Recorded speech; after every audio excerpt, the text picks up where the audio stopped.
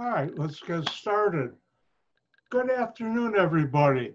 Welcome to Chem 170 with your host, me, Dr. White.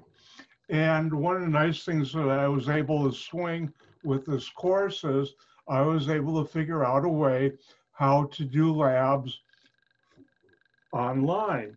That way, you don't have to risk coming to ECC. A lot of the classes, they have lab at the main campus. Uh, I wish, I hope that works out well. But if you've been following the news, what's been happening at other college campuses, I wonder how long ECC can stay open with that. I hope for all the semester, but we'll see. You don't have to worry. All right, couple things. First of all, again, my name is Dr. White, and I'm an organic chemist. And throughout the semester, you'll learn a lot about me personally. It slips out during the semester always. And being an organic chemist, most of my adult life, or a good part of it, I worked in the chemical industry. And therefore, I know the real world. I know the real world of organic chemistry. When I was in the chemical industry, most of the time, I was a senior research and development manager, otherwise known as an R&D manager. And my job at the companies I worked at was to develop new products and to get them made in the plants, chemical plants, and then also solve problems, both our company's problem and our customers' problem. So I've been out in the real world a lot. Also throughout the world, I worked for, let's see, 3 international companies. So I spent a lot of time in Europe and Canada. I also consult, and have spent time in Mexico. I think those days are over because of what's going on in the world, but thank goodness we have Zoom. All right. Sometimes when I'm looking at the camera, I don't see the chat. All right. If you can't hear what's being said,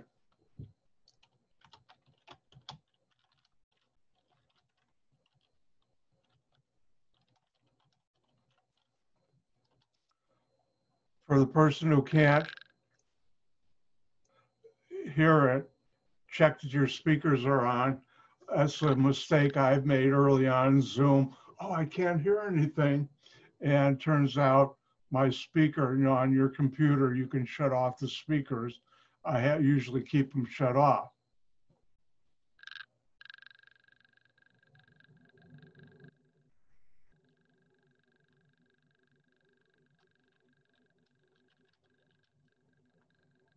Can everybody else hear me? Do a thumbs up if you can hear me.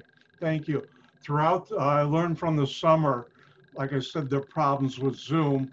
And with Zoom, you have your little reaction button on your toolbar. You can click on that and do a thumbs up like I just did. It'll go away in a couple of seconds. Go away. It's supposed to go away. Or what I usually ask is if you give a thumbs up, and that lets me know you when I ask a question. Oh, by the way, I'm glad you got it, and you never have to say sorry in my class. That's not a word that's necessary. All right, now everybody's fixed up. Let's get back. All right, couple things. Normally, if we were in a classroom at COD, I'd tell you, if you ask a question, be sure to, if you have, speak softly or speak with an accent or speak softly in an accent. I won't hear you because I have my hearing aids in. You notice no hearing aids because I have big amplified speakers, but still once in a while I may ask you to repeat something. Now, the most important thing I will be teaching you today is the following. In my class, in my life, there's no such thing as a dumb question. I'll say that again. In my life, in my course, anywhere around me, There's no such thing as a dumb question, and there's no limit on questions. Now, sometimes in a lecture like this, if I can't help you immediately, I'm going to say, let's move on after lecture or in my office hour, come and see me. I'll try and explain it so you understand it. But again, feel free to ask questions. There's no such thing as a dumb question in my class. Took me till, I think it was my third year in grad school. I was in our group meeting, my research group with my professor, and I was actually giving a talk. And we had a postdoctoral fellow, someone who already had a PhD in organic chemistry, was a member of our group working until he got a full-time job. I was a postdoctoral fellow at another school too. And he asked me a question about something very basic I was talking about that all undergrad chem majors should know. And he didn't. Well, I answered it. And afterward, and the person I'm talking about, and this, I still remember his name, and I'll always be grateful to Dr. Larry Plavin. I said, Larry, weren't you embarrassed asking that question? That's something undergrads should know. I said, why should I be embarrassed? I didn't know it. Now I do. You should never be embarrassed asking a question. At that point, I realized, and later on, I came up with the phrase I now use, there's no such thing as a dumb question. All right. Now, one of the things I usually do at the start of the semester right now, and if we're in the classroom, I would do it one way. Here, give me a thumbs up. And that is, how many of you are here because you are planning on a career in organic chemistry? Raise your hands, give me a thumbs up. Uh-oh, no one. How many of you are here because you have an undying love of organic chemistry? Uh-oh, no one. How many of you are here because you got to take organic chemistry to get into a program or a school? And the answer is everybody else. Well, I already knew that, but now you know that because I'm not going to try and convert you into being an organic chemist. But you'll find out my world of organic chemistry is really your world of organic chemistry. You don't know about it.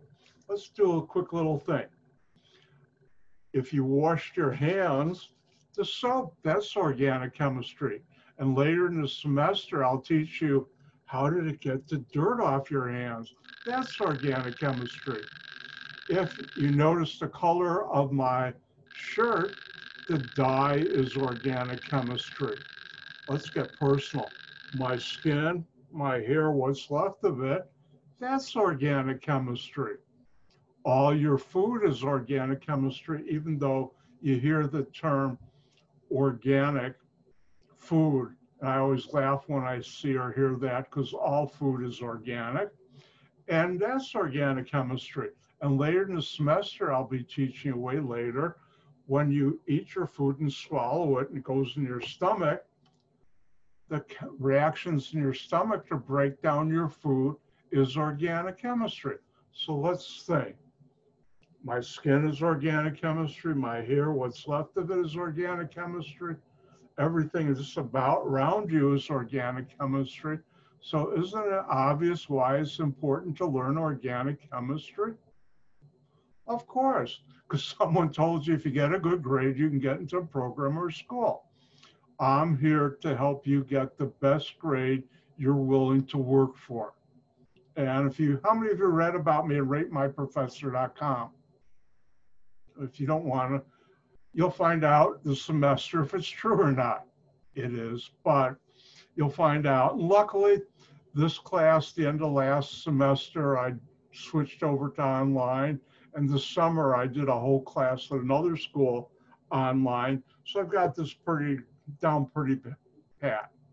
All right, now, what I like to do first is go through the syllabus. But before I do, let me remind all of you that this is being recorded within 24 hours or less, hopefully by this evening. If I don't have any things like someone gives me a winning lotto ticket, which I doubt will happen, I will be posting this video, the video recording of our Zoom meetings on um, YouTube. I have my own Chem 170 YouTube channel. I have a couple others. Dr. White is a YouTube star. You know that. I am not really, but I do have a couple of YouTube channels, and you'll be able to watch this or go back and look at things. Or if you miss our um, lectures or lab meetings, you can go there. Even though in the catalog it says it's a virtual classroom meeting, I'm actually making this class asynchronous. I'm not going to take attendance. So if you missed coming to class, you can always pick it up in YouTube. I want to say Zoom, that's not right. All right, thumbs. I'm going to call you. I came up with this term this summer. Thumbs up, people. Do you see the syllabus? Thank you.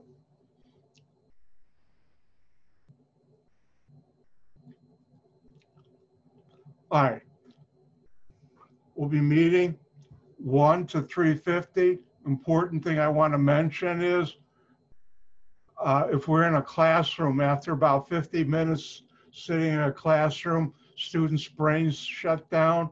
Same thing happens here. We're going to be taking breaks. Also, me sitting in a chair for more than an hour, I need to get and stretch my legs, otherwise they'll cramp up. So we'll be taking breaks. Because of that, in the classroom, normally I take a 10-minute break. But for this, I'm going to take 5-minute breaks. So I'm going to let you out 15 minutes earlier than this time on Monday. Now, on Wednesday, the catalog, because they asked me how long would you be in class if you were in, technically it would be this. But in real life at ECC, once in a while I'll say the wrong school, COD, just like the computer system at ECC is D2L, at COD it's Blackboard. I sometimes get those switched. But here I'll lecture from 1 to 1:50, take a 5-minute break. Then we'll do about 20 minutes or more while I'll explain the lab. Because one, organic, I'm not going to have you buy kits and do stuff in your home because you really can't in organic. It's too dangerous. And therefore, we're not going to be spending the actual time in the lab. So on Wednesdays, you'll get out a lot earlier. I have links to the Zoom lecture. Here's the Zoom office hours. One of the nice things now that ECC gave all faculty Zoom accounts is normally if we were at ECC, right after the lectures, I have my office hour, and that's the only time I'm on campus. But now I've switched it tonight, where it might be better for a lot of you. And if you really need to see me, email me and we'll set up a special meeting. I'm here to help you. Now, here's a phone number. And I can't remember what year I last, it's really a voicemail box, I last checked it. I don't think in the last 5 years I've checked it. I don't even remember what the password is. Don't call. The best way to reach me is by email. I check that religiously, minimum twice a day. Now, the twice a day, all my life, I have been an early riser. I usually go to bed about 11:15. And I'm usually up by 5 o'clock. So by 6 a.m., I've checked my email, and usually later in the afternoon or evening, I'll check it again. That's the best way to reach me. Course requirements, I'm required to pop in there. Same thing, the objectives. Now, behavior policy. Since we're in a Zoom meeting, I can shut off your microphones. I can also kick people out, but that didn't happen last semester. But please be tolerant, read this. If your behavior is unacceptable, I'll let you know how to correct it. If you don't, I'll give you an F and keep you out of the class.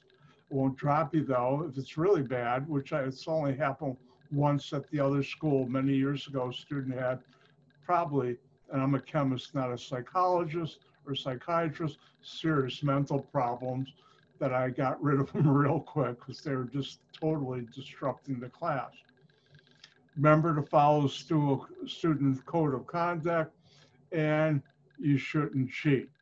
Now, here I forgot to take this out. I should have. If you want to eat, you're in your home, feel free to, or wherever you are. Uh, Same thing, I forgot to take this out because all exams will be online.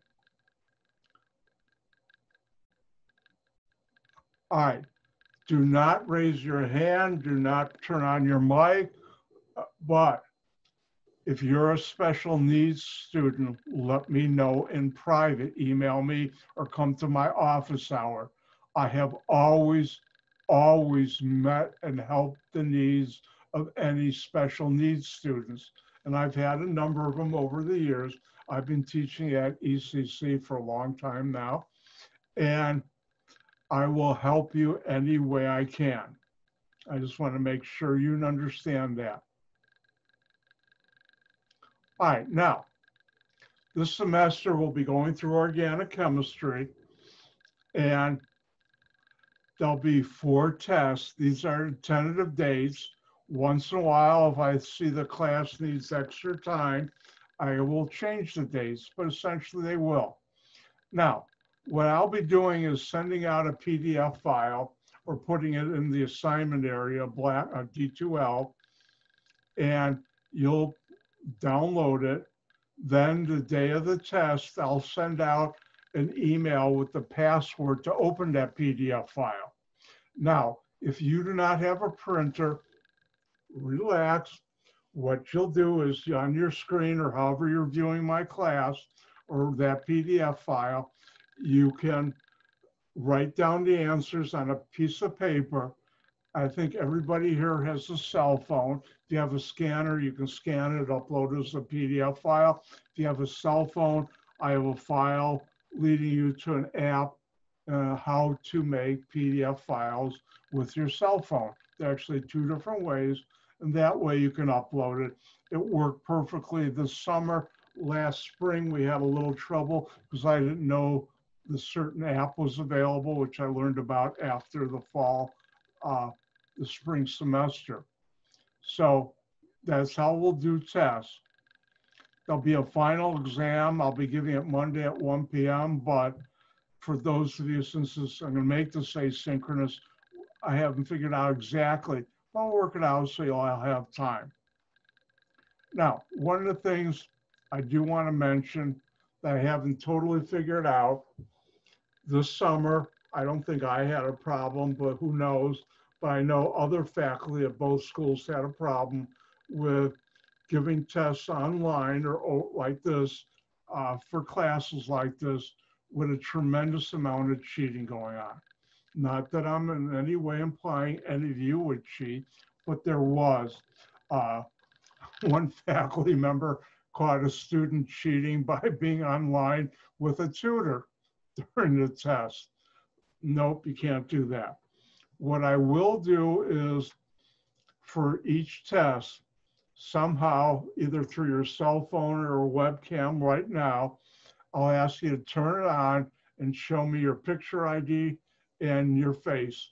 One of the ways people were cheating this summer, they were hiring people to take their tests. You know, what can I say? And I'm not going to go into the other methods. But I'm going to try and minimize it. But at the same time, I'm going to try and trust you. But there's still some things I have to do.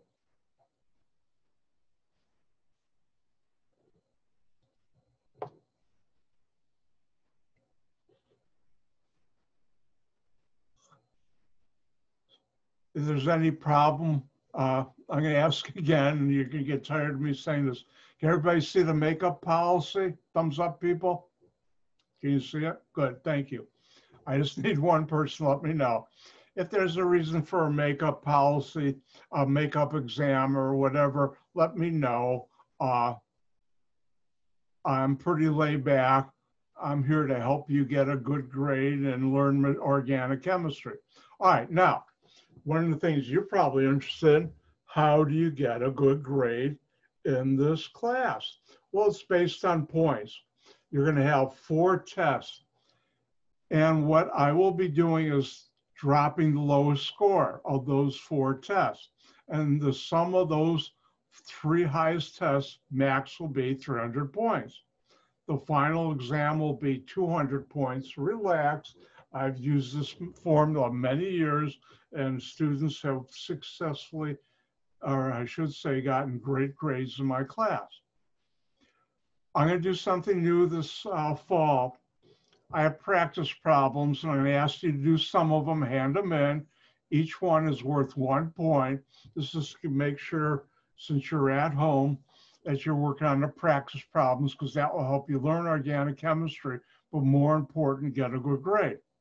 We'll have lab reports, and those will be worth 10 points each.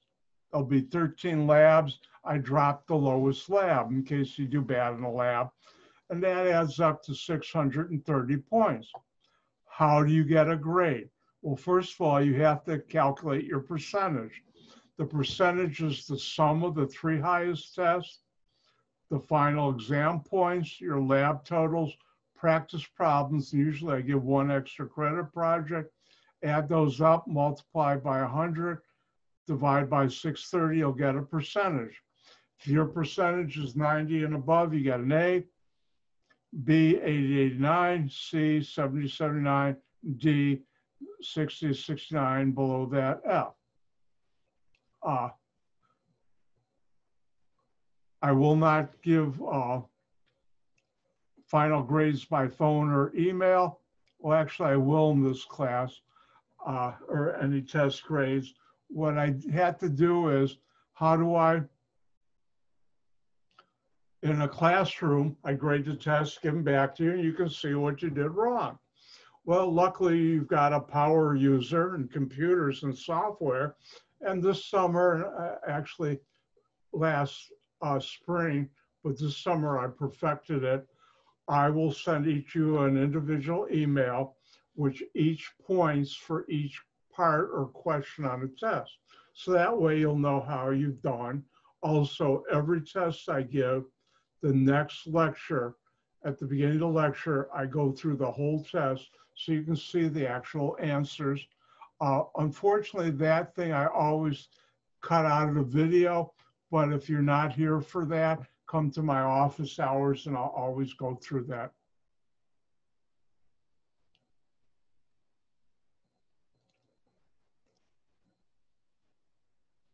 Withdrawal policy, follow what's in the student.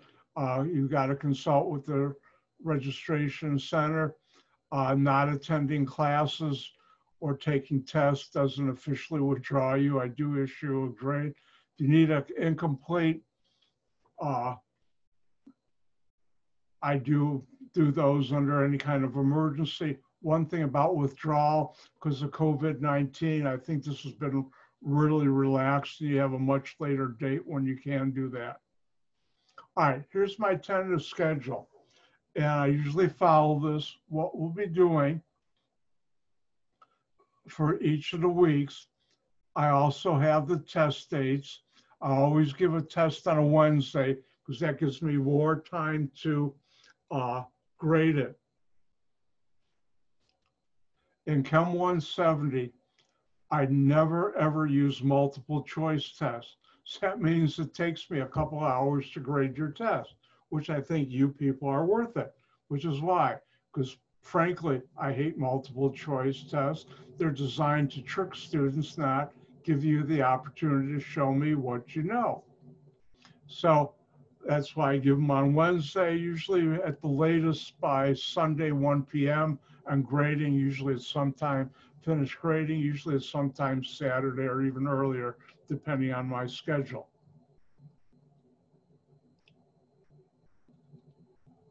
And this semester, because of the way the school wanted us to set up Blackboard and the course, we had to put in certain modules on D2L, and those are to help you keep track, but essentially it's this right here I'll be following. Now the lab, good news, you don't have to buy a lab manual because I wrote the labs. If we were at ECC main campus, same thing. I wrote all the labs because one of the problems with 170, the lab is only at this school an hour and 50 minutes. If we were at the actual campus, other schools, it's usually 2 hours and 50 minutes, which means I can't use any of the lab manuals that you could buy. And I had to when I took over 170 years ago, and I challenged myself because the labs I was given were, how should I say this politely, awful, actually beyond awful. So I've written my own labs. You'll have 13 labs, each one's 10 points. And here's the schedule. This week we won't. I don't know about the safety video. I've got to check into that. And here are the different experiments. What I will be doing is in the assignment area, I will attach the PDF file, and it's also, I'll have it as a Word file for the lab. Unfortunately, you won't be able to do these in your home. So what I've done is put in the data. You'll have to interpret the data and answer questions. And if we're at campus, you have to do the data, get the data yourself, but we're not. I don't think anybody, including Dr. White, has a melting point apparatus at home. The only one you might be able to do at home are the spices. It's a fun lab too. Now, one of the things I do in this class is a student agreement. And let's do something I haven't done.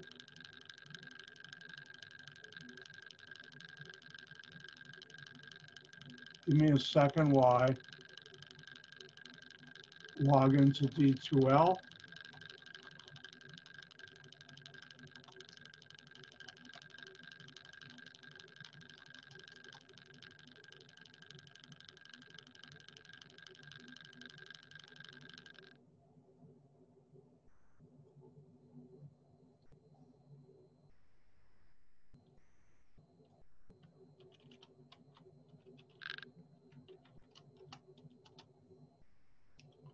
All right.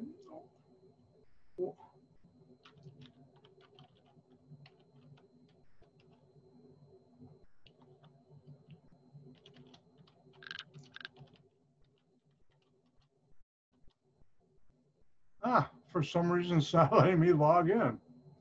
That's weird. Let me try one more time.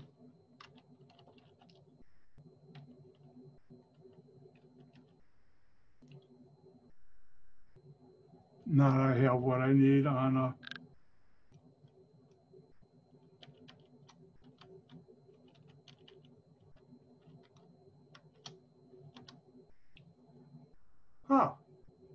well, that's Murphy's Law hits me again. Hold on a second.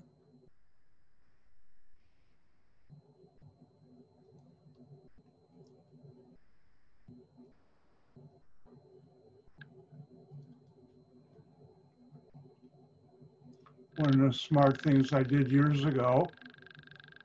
All right, this is called the signature sheet. Can everybody see where it says I print your name? Good. All right, this is a signature sheet. I have both a Word document and a PDF. And this is a document which I'm going to ask you before the first test. Print your name. And if you can sign it, if not, print your name and put your date and email it, or I'll actually have it as an assignment in D2L and upload it. This is something I need before the first test. If you haven't signed it, I won't let you take the first test. And all it says essentially, you've read the syllabus, understand the policies of the class, and understand it's your responsibility to abide by that. And failure to abide by the policies will result in the consequences outlined in the syllabus. And you should read the syllabus.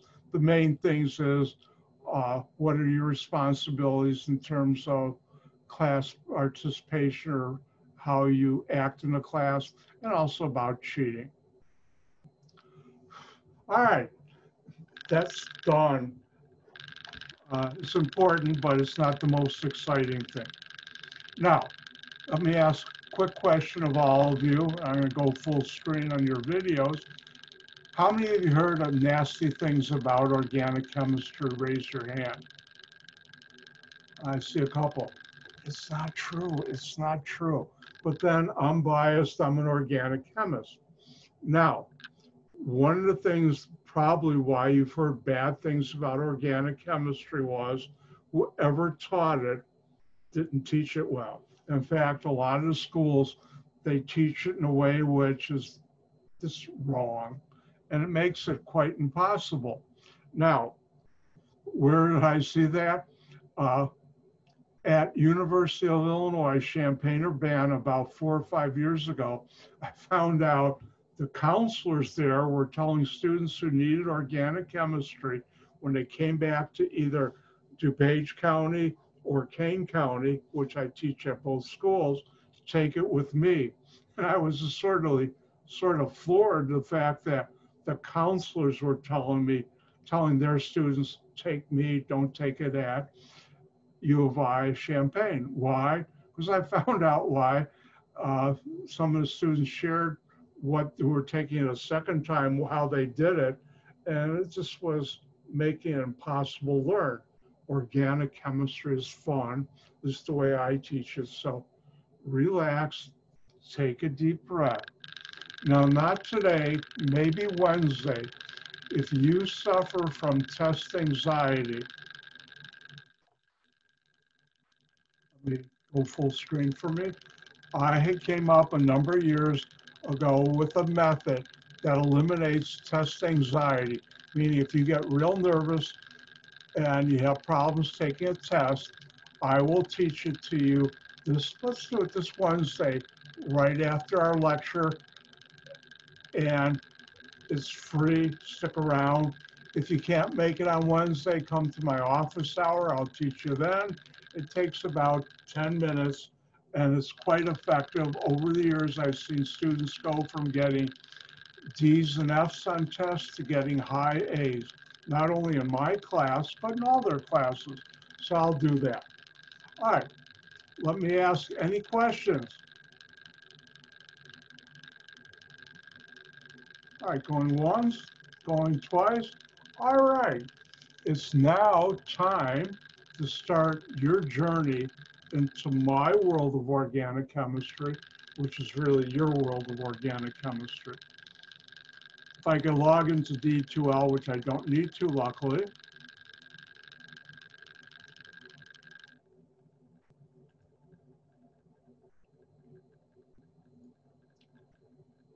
Let me just get rid of a few things I don't need open.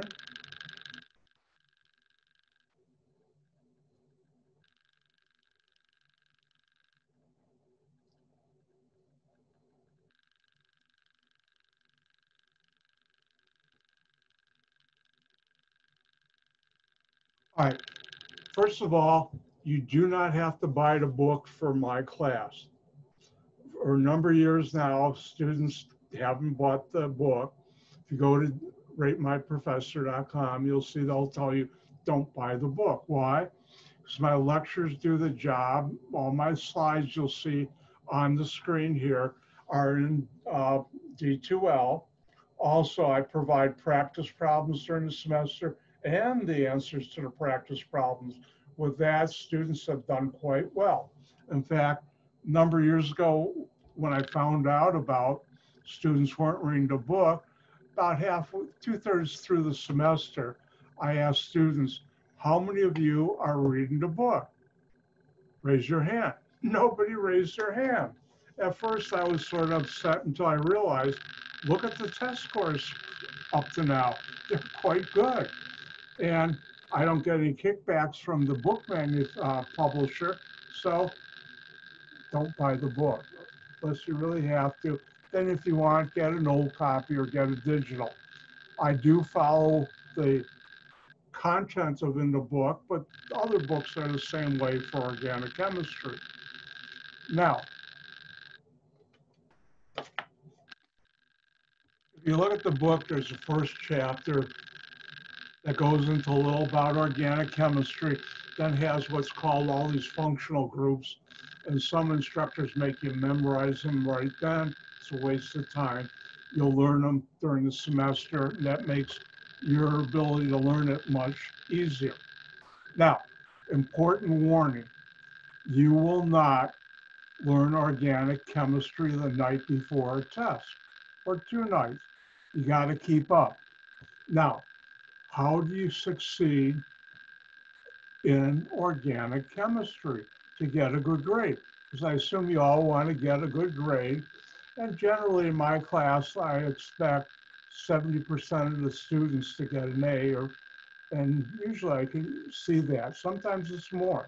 Oh, by the way, I should tell you something personal about me. I'm a very selfish person. I'm selfish in the way that I like things to happen around me that make me happy. And one of the things that makes me very happy is seeing students succeed. So I will do and provide whatever help you need for you to get the best grade you're willing to work for. Now, how do you succeed in organic chemistry? In order to learn that, I'm going to have to talk about bicycles. Bicycles? Yeah, bicycles. Let's assume I'm the nicest guy around, and I am, and I give you, you don't know how to ride a bicycle, and I give you the best Blu-ray ever made how to ride a bicycle. And now you have a large screen TV, a Blu-ray player, and you watch that Blu-ray.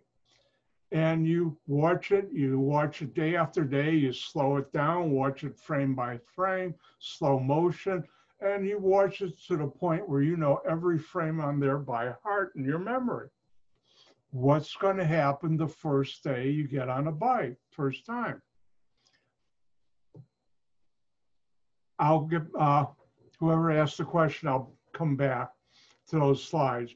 But anyways, and your question, let me finish what I'm doing first. You get on the bike the first day and you've never ridden a bike, what's going to happen? You fall off. And you get back on the bike and you still fall off. And then after time, hopefully you get good and you ride the bike. Organic chemistry is no different. Do the practice problems. That's why I created them. The ones in most books are awful, so I created my own long ago. Those are your practice problems. After test 1, you'll understand why I call them practice problems. One of the things, I like to look at myself in the monitor instead of look at my webcam. So if I'm looking down, that's what I'm doing. Bad, Dr. White. But anyways, practice. Most of you probably aren't old enough to remember, but I think you've heard the name Michael Jordan. When Michael Jordan was with the Bulls, at a certain stretch of time, he was the best of the best of the best player, the very best player in the NBA. And always, every once in a while on TV or in the newspaper, you'd hear a story or see a story, Michael Jordan, best player, but he's the first person on the practice court, always the last one off. How did he become the best of the best of the best? Practice. And he stayed that way by practice. Also had a lot of guys given talents and abilities. So in order to learn organic chemistry, keep up and practice. Let's see.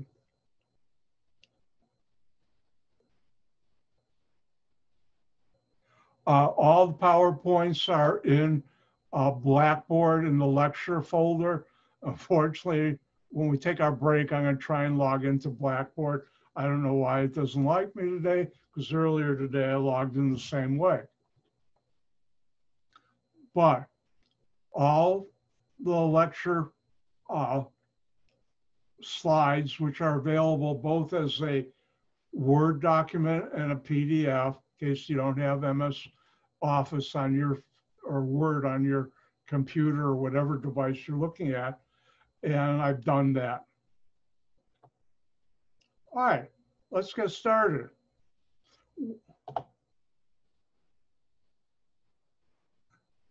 And I'll ask my thumbs up people. Everybody see chapter 2? Thank you. All right. When we start out, the first place to start out is the hydrocarbons. What is a hydrocarbon? They're molecules with only carbon and hydrogen atoms. You should know what is a hydrocarbon. And again, these slides you're seeing now are on D2L. If you want to take notes, feel free to. And if you're in lecture, you would. And also, I'll be posting this video. Now, one of the things I'm going to be doing throughout the semester is how many of you can read my mind? Let's find out. I'm going to think of something. All right. How many of you could read my mind and think I was thinking about bicyclo-2,2,2-octanones? Nobody. By the way, that's molecules I used for my research for my PhD thesis when I got my PhD from Michigan State. So at times I'm going to tell you, you should know this. Hint, I'd be very subtle about that. Now in this class, there's going to be a lot of memorization, and I'm not going to sugarcoat it. When we get to the reactions, I'll teach you a way how to memorize things.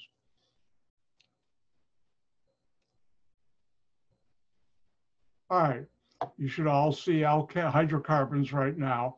You should know, if I ask on a test, what is a hydrocarbon? And you should know it's a molecule with only carbon and hydrogen atoms. And a lot of the stuff you probably heard in the news the last couple of years about hydrocarbon emissions from cars causing pollution and global warming. Yes, I believe in global warming. Now, when we talk about hydrocarbons, there are two types of hydrocarbons you should know. The first is a saturated hydrocarbon. And a saturated hydrocarbon are molecules with only carbon and hydrogen atoms. That's what a hydrocarbon is. But saturated tells you in which all carbon-carbon bonds are single bonds. I'll teach you later in the chapter what's a single bond and other bonds. Oh, one of the things when I teach, and I didn't come up with this phrase, one of my former students did, is I never assume students will fill in any blanks because there are no blanks when I teach. All right, so you should know what is a saturated hydrocarbon. And that's a molecule with only carbon, hydrogen atoms, which all carbon-carbon bonds are single bonds. What's an example of a saturated hydrocarbon?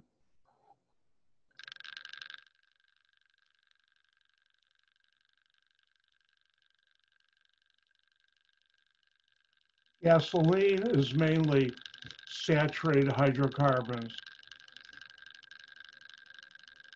All right. Propane, which is the stuff you use for your barbecue, that's a saturated hydrocarbon. Now, sometimes on a test, I'll ask, give an example of a saturated hydrocarbon. And you could put down propane or gasoline.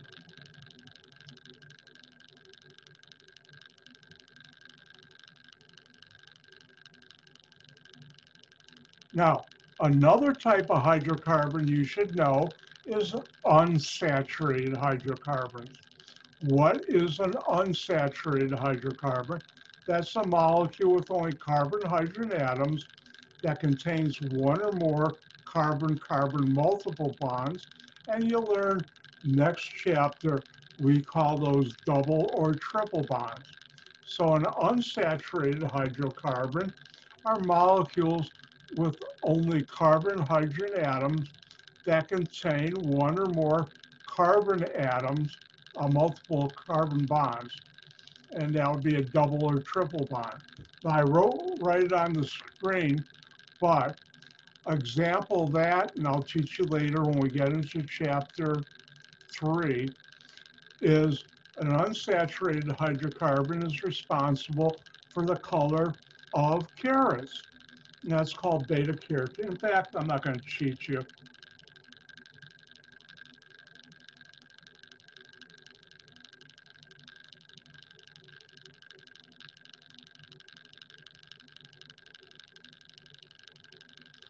Beta carotene, carrots are orange because of an unsaturated hydrocarbon. But you never thought I'd get into carrots or stuff in this class. Just wait. You'll be amazed all the stuff I can get into that's organic chemistry. And have a good time doing it, and hopefully you are too.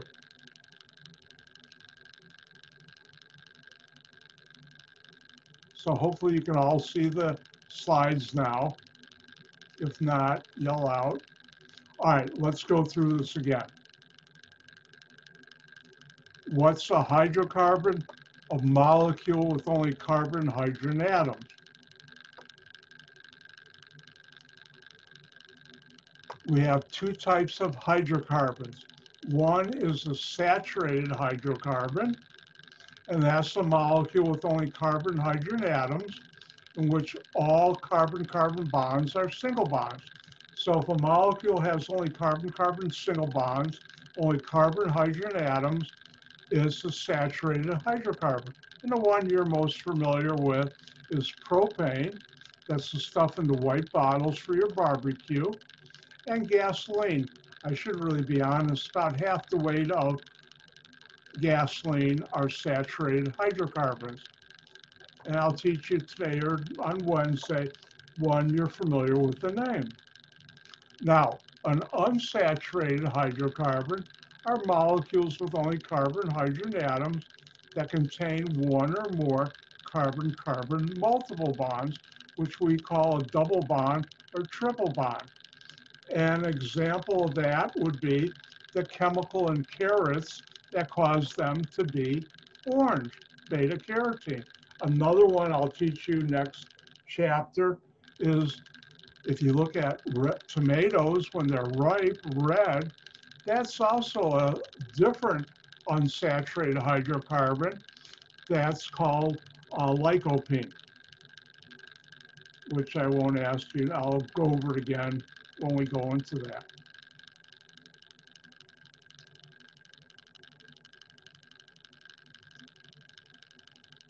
Now, when we talk about saturated hydrocarbons, there's a very special one called the alkanes. And alkanes are known as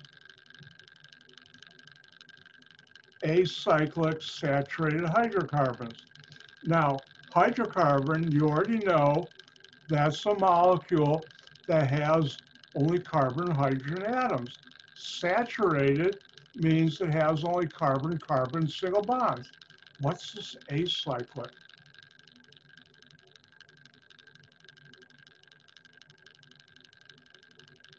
Now, letter A means without, and cycle, you know, means a circle. Well, in organic chemistry, molecules that are in a circle, which we call a ring, are cyclic. Molecules that are always straight, in a straight line, we call acyclic. So an alkane, and I won't ask on a test, what's the definition of an alkane? I think you already have enough. But an alkane is an acyclic saturated hydrocarbon. Now, switch,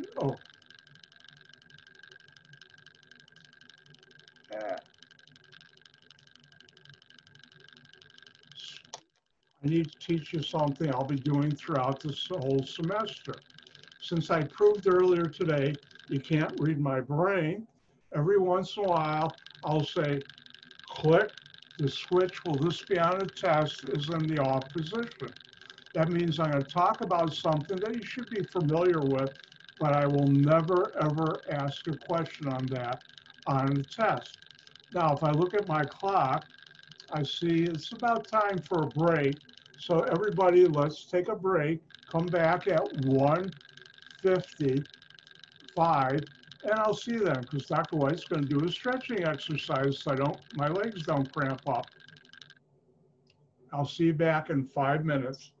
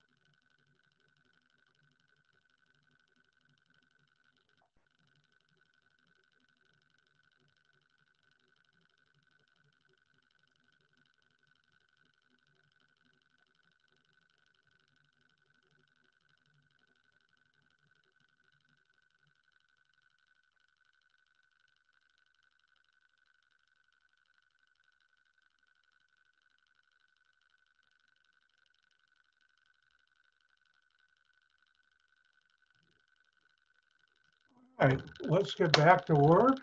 I'll ring the bell, ding, ding, everybody come back.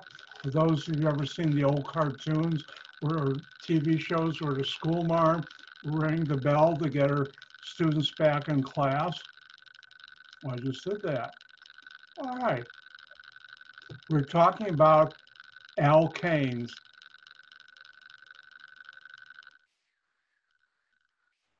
And alkanes are acyclic, which means straight chain, not in a ring. I'll teach you what I mean by that. Saturated hydrocarbons. Switches off for the slide. Now, the formula for alkanes are CnH2n plus 2. Now, I will never ask on a test, but I've been told some entry exam tests, the organic part, they'll ask you, if you have an alkane with 4 carbons, how many hydrogens? You have to know this formula. I will never, ever ask that on a test. Now, alkanes have what's known as the tetrahedral geometry around each carbon. If this were a carbon here, the bond angles, this won't be on a test ever, is 104 degrees, 104 point something, and this is called tetrahedral. If this were a carbon here, these could be hydrogens, this would be methane, your natural gas. Again, this won't be on the test.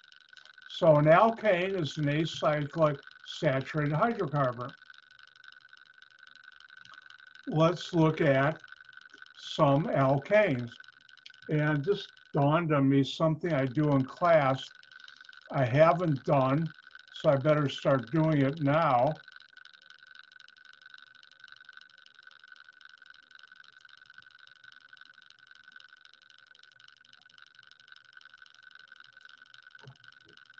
All right, what I'm going to do, you don't have to write down.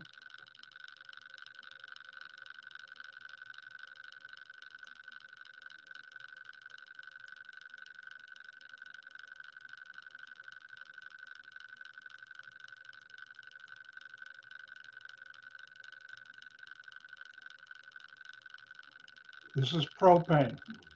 Propane has 3 carbons. This is an alkane.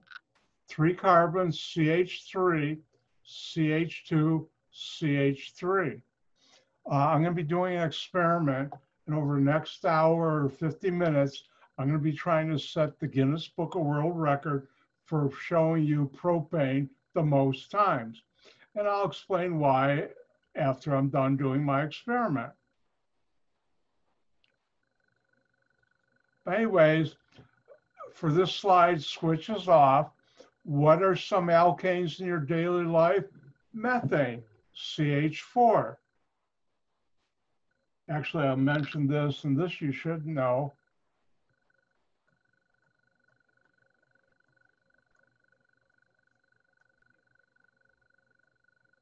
And where do you find methane? Natural gas.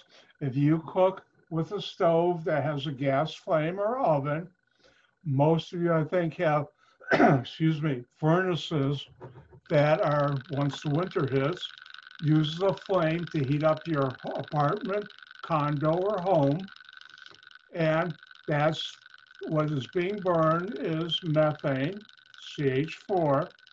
And if you have a water heater, most of you have a gas water heater for your apartment, condo, or home. It's burning methane, natural gas. Now, another alkane is ethane. And where do I see this mostly?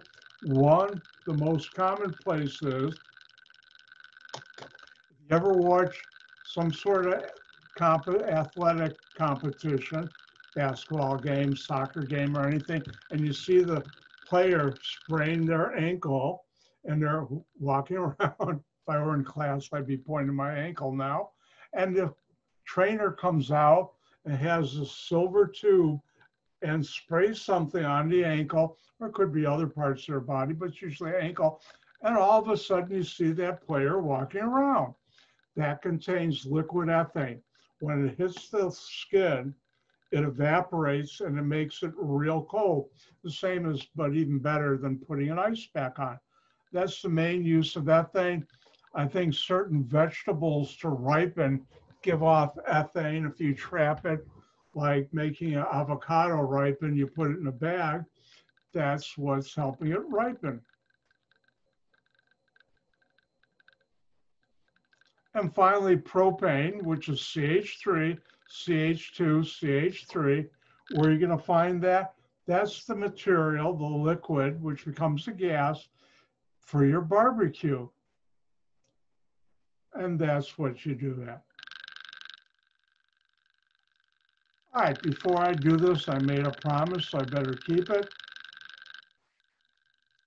Propane, CH3, CH2, CH3. Propane is stuff for your barbecue. If you ever work at a construction site, propane is also used for heating up the area, just like a furnace in your house.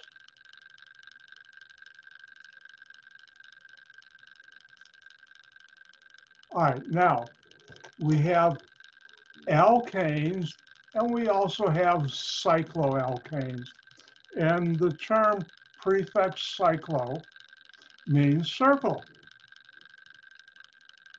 a circle. And cycloalkanes are saturated hydrocarbons, which the carbon atoms are connected to one another in a cyclic, which organic chemists call a ring arrangement. I'll never ask you what is a cycloalkane, but I'll use that term. And cycloalkanes rings have the general formula CnH2n, which I'll never ask on a test, but like I said, certain entrance exams, the organic part, ask if you have 5 carbons in a ring, how many hydrogens? The answer would be 10, but I'll never, that's a stupid question to ask on a test. Now, not all rings are planar, and that's cycloalkanes. And I should warn you, Dr. White loves rings. Oh, I love them so much. And at this point, I'll mention a lot during the semester, who is the greatest of all organic chemists? Anybody know? It's Mother Nature.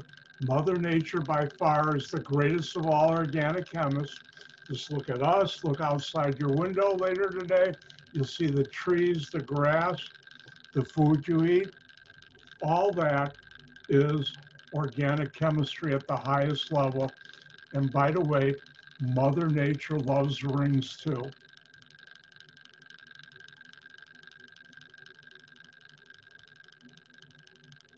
Now, not all rings are planar, meaning flat like a piece of paper. I'll teach you more about that later in the semester. So we have alkanes and cycloalkanes. And by the way, propane is still CH3, CH2, CH3.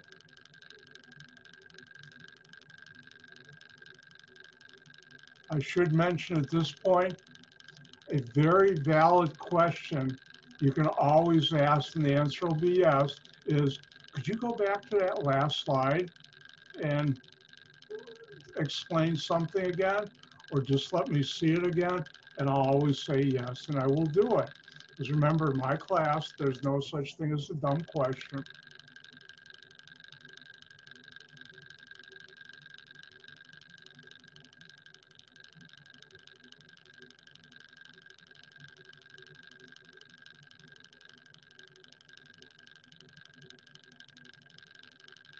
Now, one of the most important things you'll be doing this semester on the test, and it's an important part of organic chemistry, is drawing molecules and organic molecules. And we have different ways of doing that. One is called condensed structures, which I'll show you. Another one is condensed structures with parentheses. Now, one of the most important things, besides there's no such thing as a dumb question, I'm going to teach you right now today, and will be important for you to know on every test, is how many bonds are there to carbon? There are always 4 bonds to carbon. Doesn't this look like it's coming right at you? It is. If I were in class, I'd do this. Let's see, I'm in 3D, but we're not in class, so I'm just in 2D. But you should remember, there are 4 bonds to carbon. If you remember that and check when you're drawing things, answers on a test, I would say on every test in the final, 60% or more of the people who got things wrong would have noticed that can't be right. If you have 3 bonds to carbon in an answer, that's going to be wrong. If you have 4, it's correct. 5 is wrong. One time I had a student put a structure down, had 7 bonds to carbon, and I just started laughing before the red pen said, wrong. I won't be able to use a red pen here, but you understand the point. Now, first of all, propane is CH3, CH2, CH3. Let's look at how you draw a molecule. Let's say you have, and I'll teach you this later on, butane. Butane has 4 carbons and is an alkane, so it's not in a ring. Let's put our 4 carbons here. Now, you don't have to put the line there, but Dr. White does, because if I don't, my structures start falling down to the ground, both on a whiteboard and with my tablet. Now, notice here, well, I'm not going to use that one again. This carbon is bonded to this carbon. That's what that line indicates, of carbon-carbon single bond. So this carbon here has 1 bond there, but there's always 4 bonds to carbon.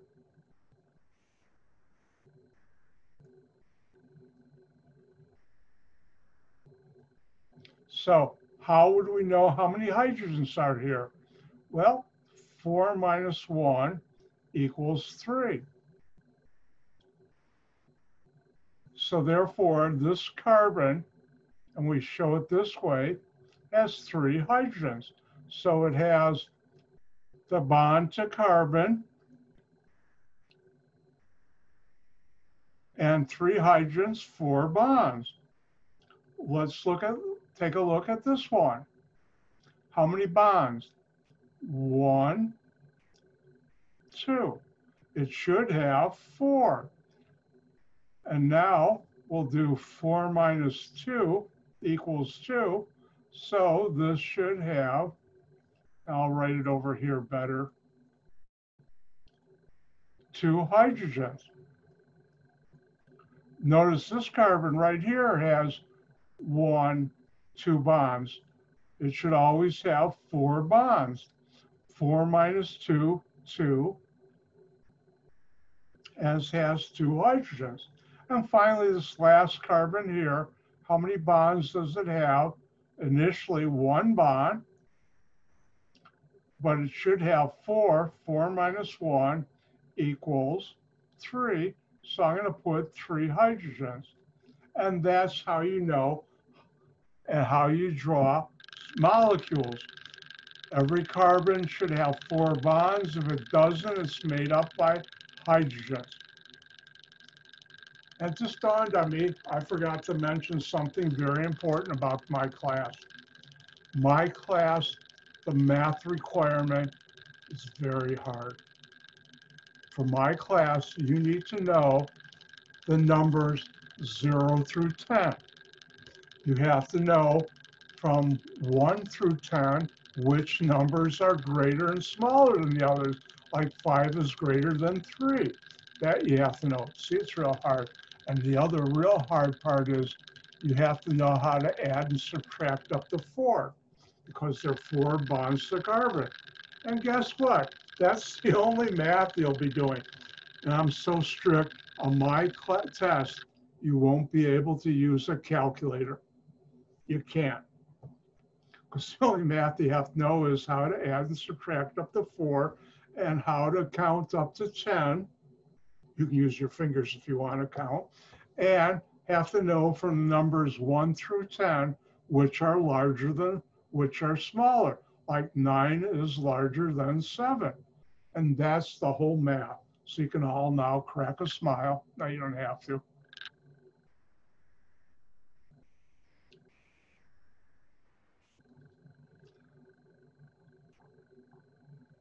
Back again, propane, CH3, CH2, CH3, propane, the material used for your barbecue to make the flame.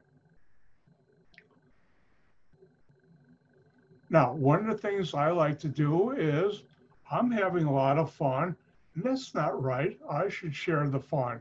So I share the fun during my lectures, or I let you try and work on it. Now, when we do it in a class, what I'll do is I would have said, all right, now you try this, then I'll give you some time. And if I were in the class, I'd say, when you're done, look up and smile. By the way, Dr. White gets goofy in front of a web camera, but in a classroom too sometimes. But we can't, well, I could do that. If you don't have your video on, I'll say, when you're done, give me a thumbs up. So let's share.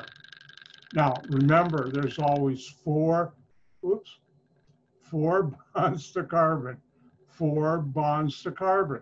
That's your friend. And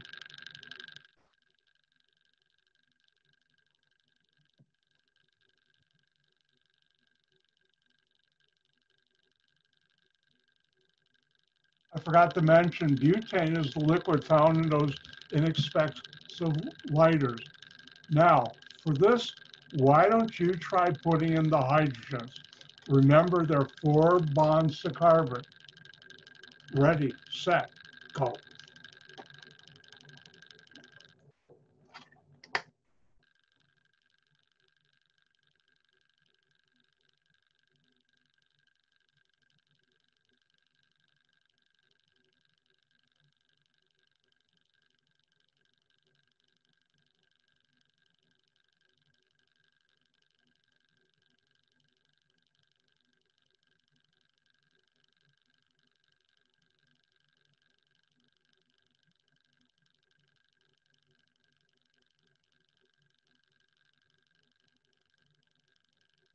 All right, if you're done, give me a thumbs up. Either push them up.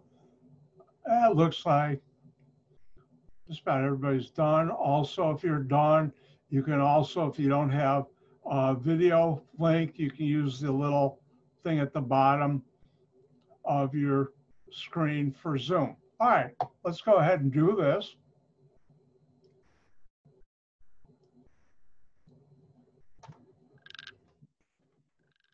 All right, first carbon, how many bonds to that? 1. There's always 4 bonds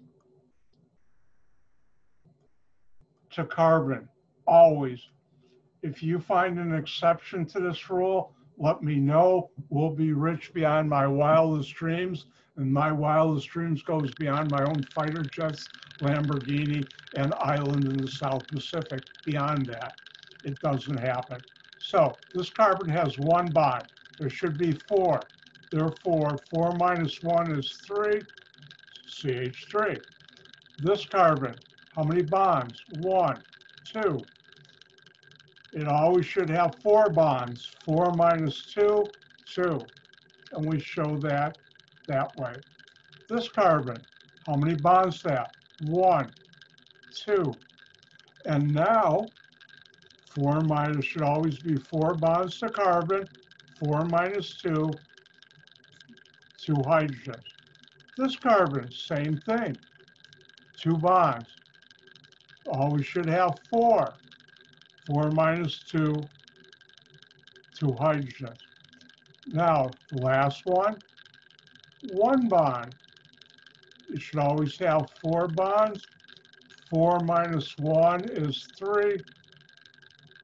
And that's how you do it. Let me write it over again, so in case it doesn't look clear to you.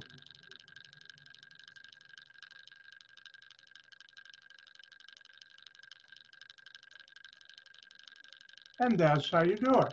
Oh, let's try something else. first. Dr. White will do one, then I'll let you have fun too.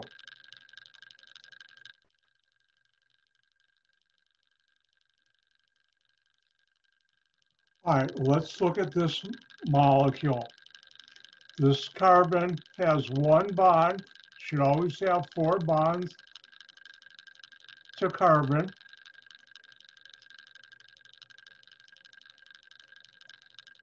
Therefore, 4 minus 1 is 3. Let's go over here, same thing, 1 bond to carbon. 4 minus 1, because carbon always has 4 bonds, is 3. We come down here. This carbon has 1 bond to it. Carbon should always have 4 bonds to it. 4 minus 1, 3. Now let's look at this carbon, because you've already done that. It has, I'm going to go Technicolor on you. It has this bond and this bond. So it's got 2 bonds. It should always have 4 bonds. Therefore, 4 minus 2 is 2. Now let's take a look at this carbon. And before I do it, I'm going to ask you, and I do rhetorical questions, how many bonds do you see to that carbon? I'll tell you in a second, but why don't you think about it?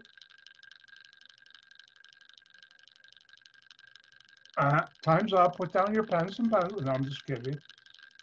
Let's look at this one. This carbon here has 1 bond, 2 bonds, 3 bonds. How many bonds should there always be?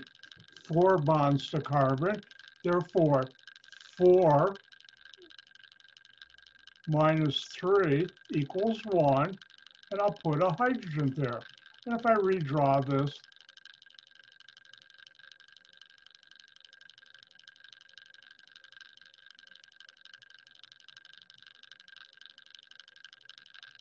and that's how you do that. Now, before I move on, propane, it's still CH3, CH2, CH3, propane.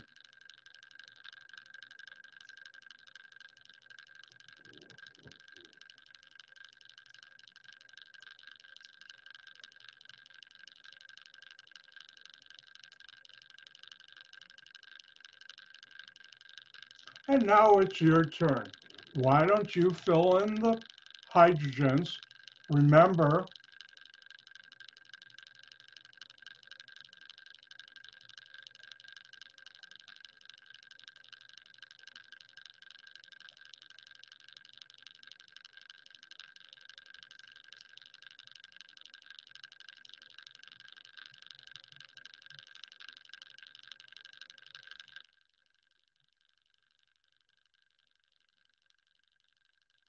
there's always 4 bonds to carbon. Have fun.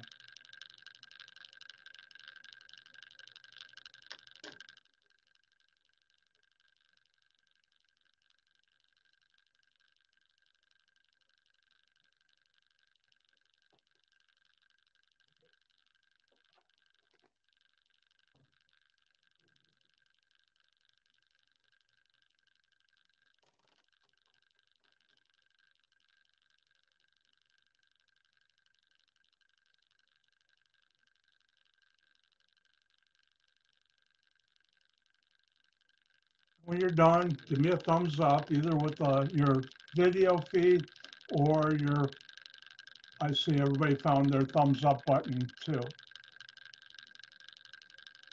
All right, let's get going. How many bonds to carbon?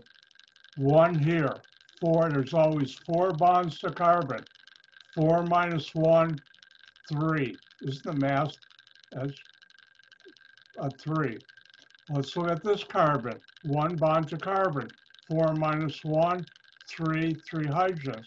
Let's look at this one. Same thing. 1 bond, 4 minus 1, because there's always 4 bonds to carbon. 3. Ooh, another one. Same thing. 1 bond, 4 minus 1, is 3. Ooh, another one. 4 minus 1, if I can draw it,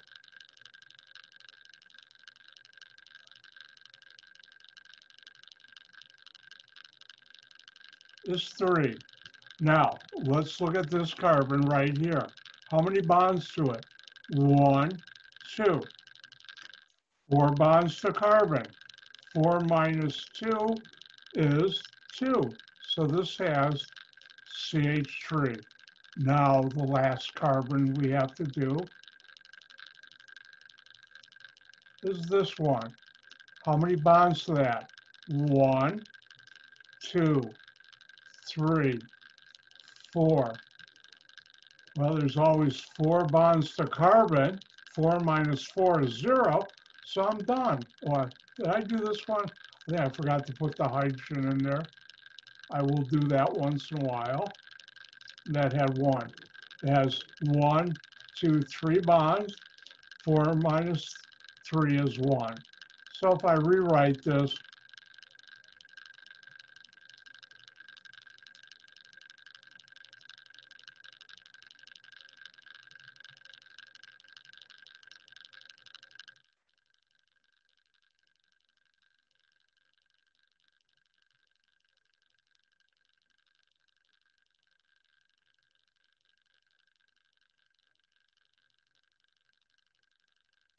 and here's how you do that.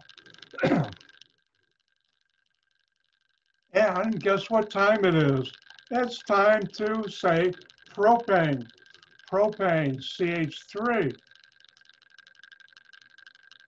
CH2, CH3, propane. And propane is the stuff you use for your barbecue. See how hard organic chemistry is? It's really, no, it's not, it's fun.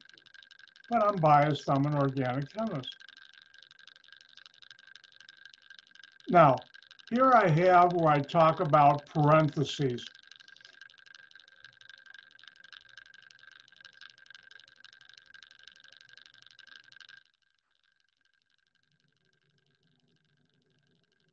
Quick check. Everybody see the blank screen? Thumbs up. You see it? Thank you. All right, now, let's look at a molecule like this.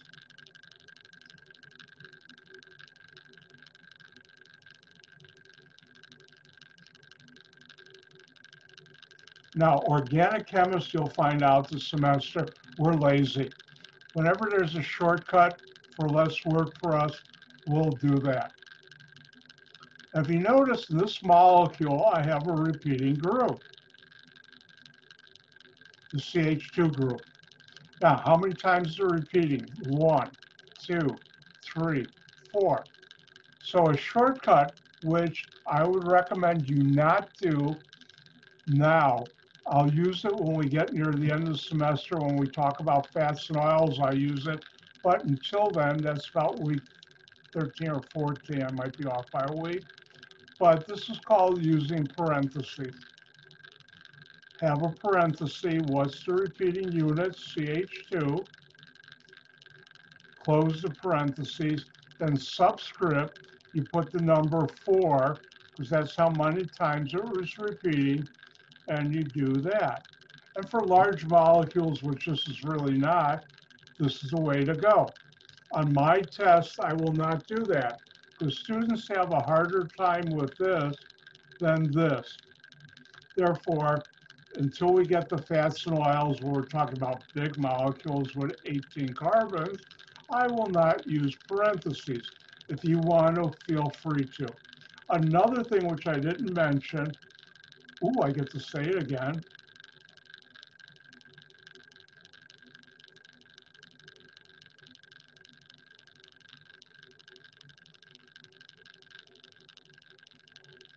This is one way of drawing propane.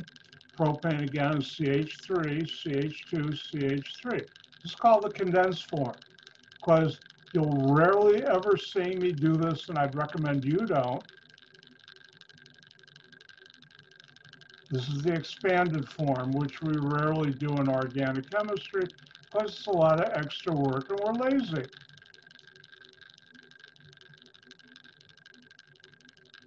I'd recommend you not do it on a test because it's a lot of extra work for you too.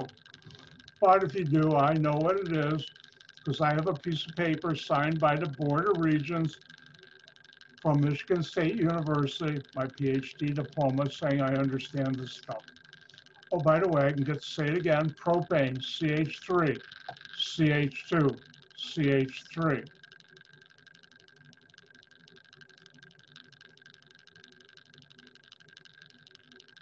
And I've just done some examples. You had some fun with it too. Now, before I talk more about how to draw cyclic organic compounds, time out for commercial from Dr. White. And don't forget, in my class, in my world, there's no such thing as a dumb question. If you ever have any questions, either put it in the comments. Sometimes the comments when I'm in share don't pop up, or just unmute your microphone and ask away. I should ask any questions so far.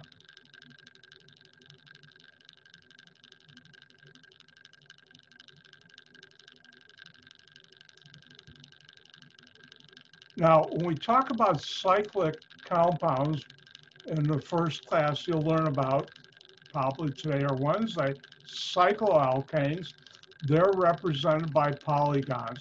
Oh, one good thing about my class, you'll learn a lot of neat new words that you can impress your friends, neighbors, and loved ones with if you're on the phone with them or you're doing social distancing, which I hope you are.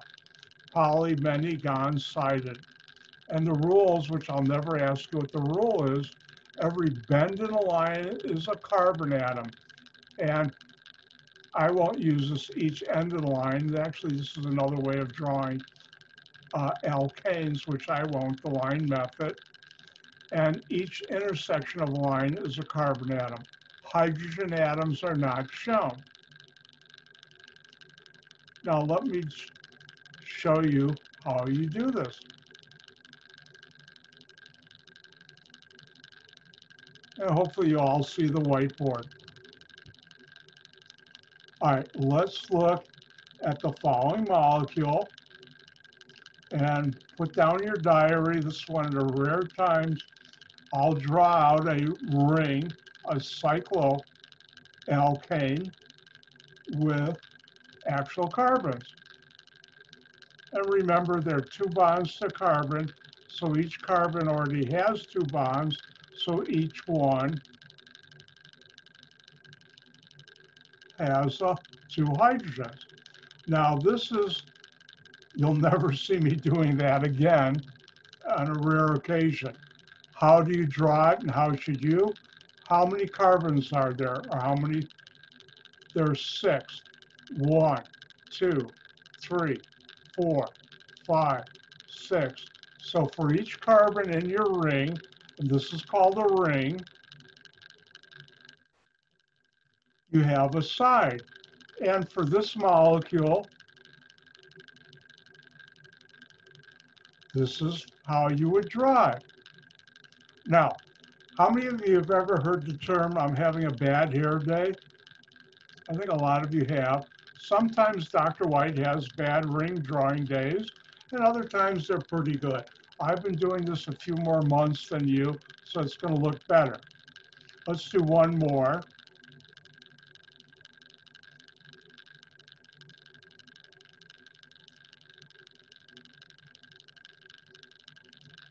This is a 5-member ring. I'll put in the hydrogens. You can tell it doesn't look too pretty because I rarely draw this like this. How would you draw that properly? How many carbons in that molecule? 1, 2, 3, that's a C. 4, 5. And how you should draw that.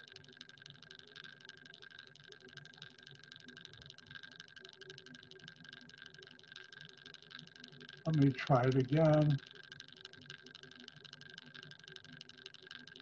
And this is how you would draw this. And notice each bend in the line, 1, 2, 3, 4, 5. You'll learn later this is called cyclopentane. And whenever I see this, I think of the little greenhouses in Monopoly. I don't know how many of you played Monopoly, but I did. By the way, when I was a little kid, when I played with my sisters, if you went to the bathroom, the other person would steal all the money from the bank. We played cutthroat Monopoly when we were about 7 or 8. If one got sick, we usually all were home from school soon. We used to play Monopoly a lot and cheat a lot. Don't tell my sisters I said that.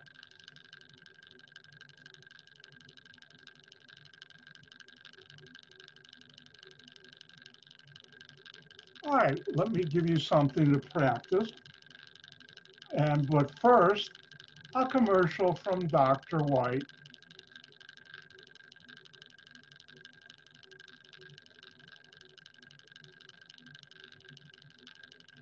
And notice propane, 3 carbons, and CH3, CH2, CH3, propane. Now, what I like you to try, and I'll let you do this on your own,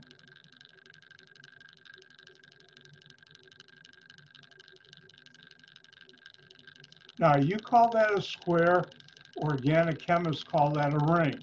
And I would ask you to take a look at that and not tell me, but think about how many carbons in that ring.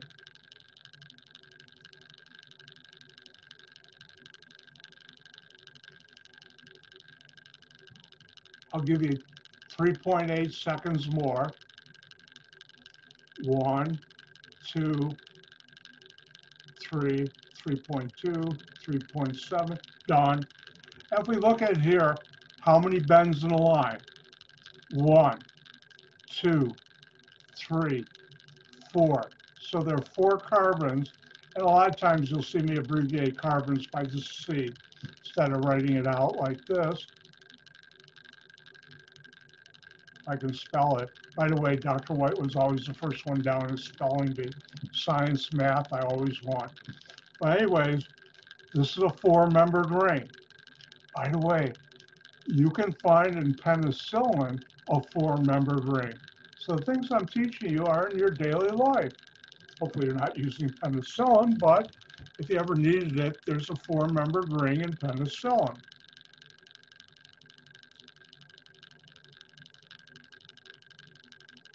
And that's how you draw cycloalkanes. Switches off, but a term I might use during the semester are isomers. This will never be on a test. What's an isomer? An isomer is a compound with the same molecular formula, but different structural formulas. What would be an example of an isomer? And this will never be on a test.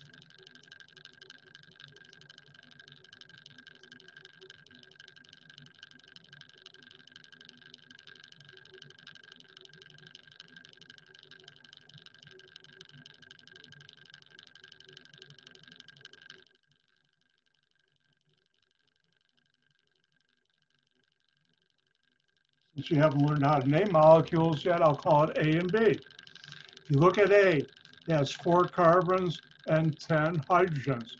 If you look at B, it has 4 carbons and 10 hydrogens. These are called isomers. They have different physical properties, and not with this case, but in certain cases, isomers have different properties like how they interact in your body. And these are called isomers. And there are a lot of isomers in nature. Now, that reminds me, quick Dr. White story. A couple of years ago, I was in my family room with my big TV, watching cable TV. I forgot what program. I'm in my Laser Boy. Dr. White's had Laser Boys for many decades now. I shouldn't have said that. But anyways, I'm watching the TV, and I see on the TV a commercial for this perfume company. Okay. By the way, perfume is very sophisticated organic chemistry. You'll learn that later in the semester. See, organic chemistry is everywhere. By the way, I stole that from SpongeBob. But anyways, and all of a sudden the name of the company is Isomers. I started laughing, I almost fell out my chair. I've seen a number of times where you'll see companies pick names from organic chemistry as their company names.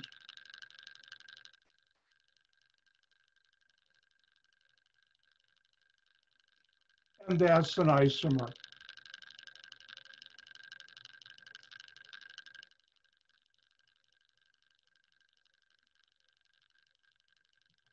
Now, if you notice just before, like here, how do I tell you this molecule versus that molecule? One from column A and one from column B, that's not going to work out. And there was a problem that this existed around the turn of the century, 1900, and into the 1910s and 1920s.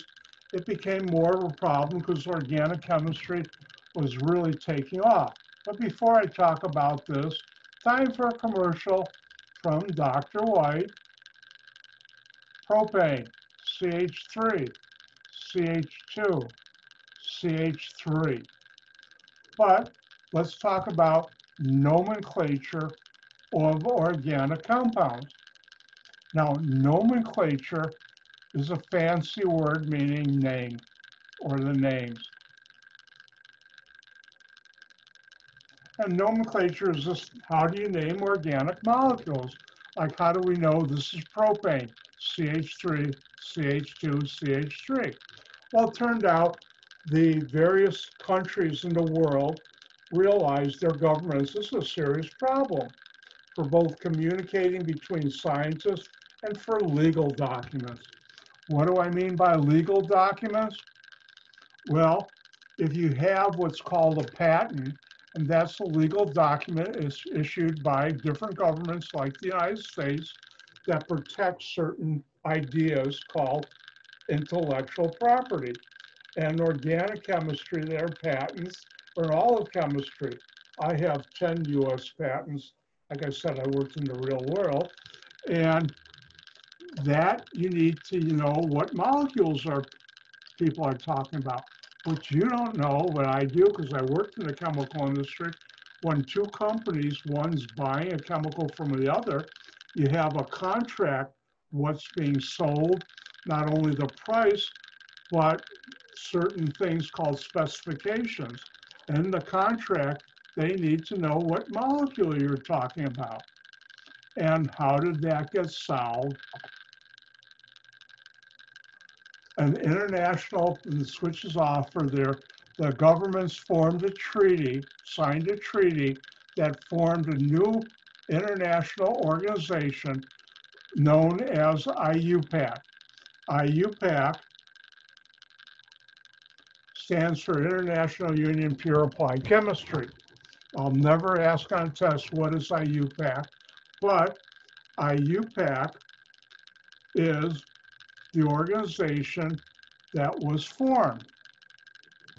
And if we do something real quick,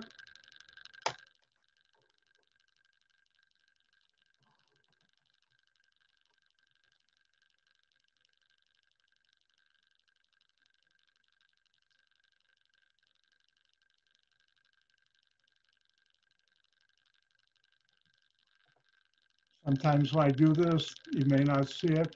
Does everybody see on the internet IUPAC? Thumbs up, people. Do you see it? Thank you. And IUPAC, they have their website for many years before the internet. They put out these books, or one book, and they're known in different colors. And those books, or actually book, had all the rules for how to name chemicals. The majority of their rules are for organic molecules. Do I know all the IUPAC rules? No. The last time they put out a book, it had close to 4,000 pages in it. I think that was the gold or green book. Now it's all on the internet. Does Dr. White know all the rules for chemicals I use?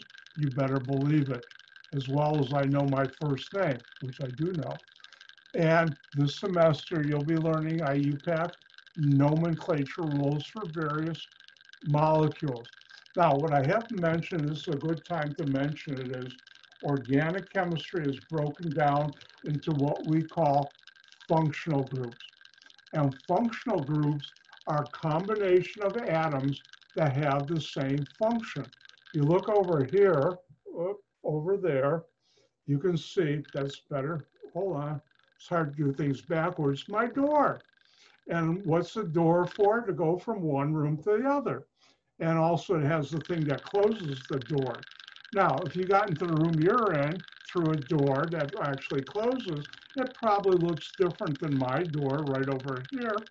And that's because doors are different, but you know the function of a door. Same thing with molecules, certain combination of atoms are called functional groups, and IUPAC are broken down by functional groups.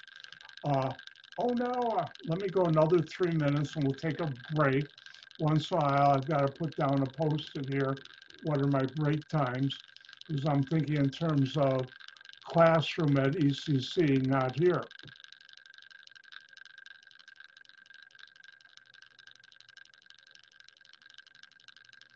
So this organization, IUPAC, was formed, and its main function in life is to develop all the rules for naming any chemical compound, which is quite a daunting task, which they were up to.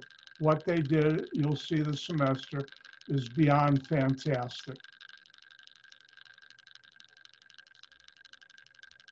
Now, there's something, this would be a good time to take a break. I'm going to give you a little longer break. Don't tell anybody. Let's see. Come back at 2:50. In about 7 minutes, come back, and Dr. White's going to go once again stretch. See you at 2:50.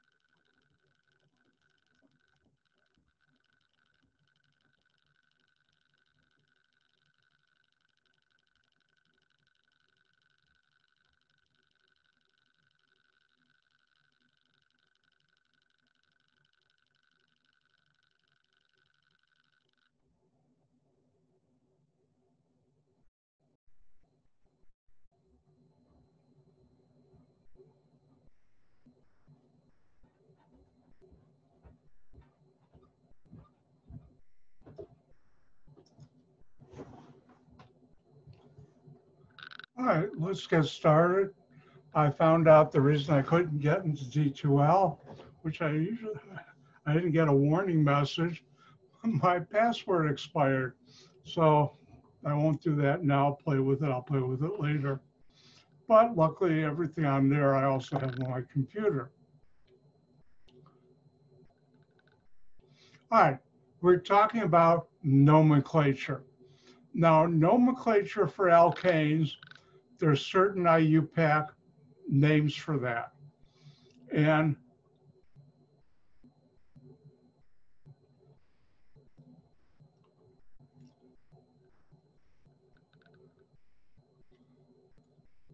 an example of an IUPAC name is propane, CH3, CH2, CH3. What I'd like to do now is explain why I was doing this. Now, in my class, there's going to be times when you've got to do a lot of memorization, well, a lot. An example, how do you memorize things? Well, what I did today was, for an obnoxious number of times, I showed you propane and the structure CH3, CH2, CH3. If I were to ask you, what's the structure of propane? Close your eyes and think about it. Can you see that picture in your mind? Can you see the CH3, CH2, CH3? If I were in a classroom, I would have written this in the corner of the board and I would have walked over to it every time during the hour. What I've done is I have found, and it works for both me and many, many students, if you write something down and say it 5 times, you will memorize it. It works much better than flashcards. True story. After test number 1, I had 2 students come up to me. Yes, we were at campus, so a number of years ago. And one of them did real well, got an A, and the other one didn't do real well, not too well. And the one who didn't do well said, what can I do to do better on your test? I said, the first thing is things you have to memorize, like names and structures and some formula, chemical reactions. Did you write it down and say it 5 times? And she said, no, that's a lot of work. And her friend who got an A said, yeah, but it helped me get an A. And the other one got the message real quick. And she started doing that. And the next test, she did real good in the rest of the test. And luckily, because you dropped the lowest score in the 4 hourly exams, you wound up getting a good grade. And I can tell you, whatever works for you, do it.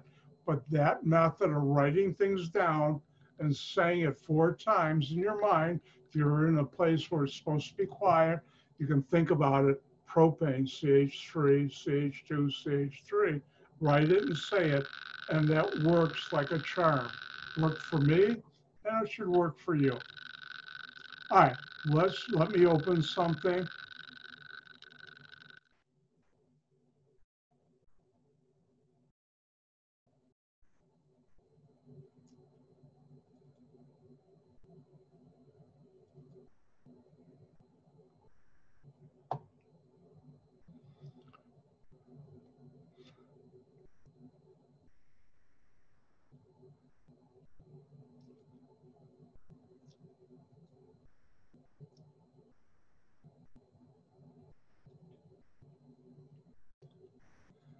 Now, if you look on the screen now, you'll see from, if you had the textbook, this table 2.1, which has the IUPAC names for carbon alkanes, meaning straight chain, not rings, from 1 to 10.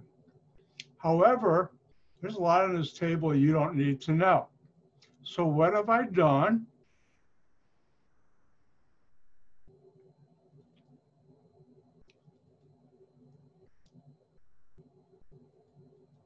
Does everybody see the alkane IUPAC names, 2 columns on your screen?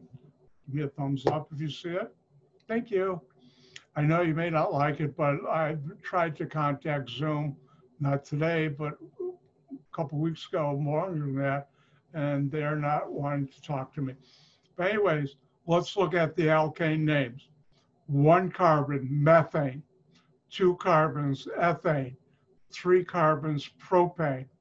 4 butane. 5 pentane. 6 hexane. 7 heptane. Hold on.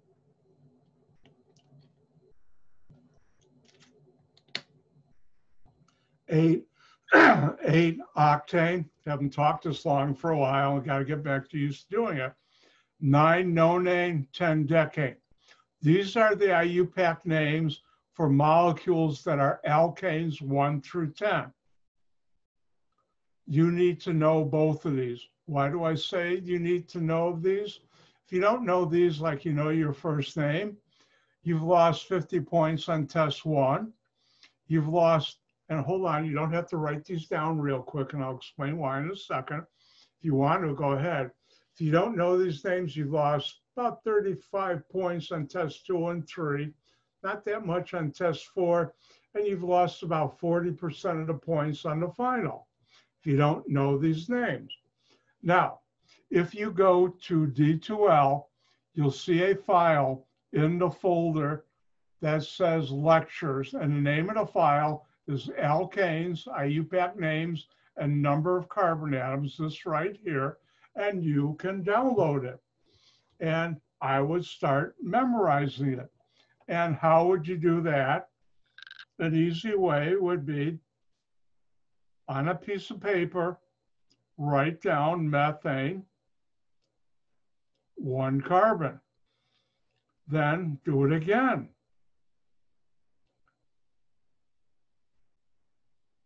And say it, methane, 1 carbon. And do it 3 more times. And if you do that and do it another time, you'll learn this table. Now, what do I mean by IUPAC names? And you need to know, if I give you a structure, what's this IUPAC name? If I give you a name, you will need to know how to draw that. Relax, we'll be practicing that. Let's take a look at, unfortunately, what I can't do, which I can do on a classroom, I can't do on Zoom, is have this open. That's not what I want.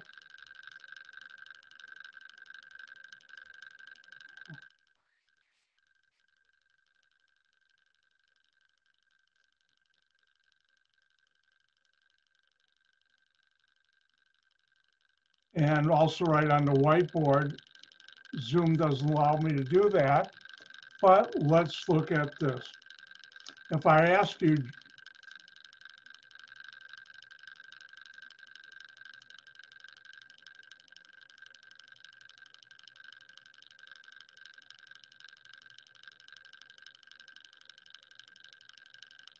say sometime in the future you saw something 3 points each,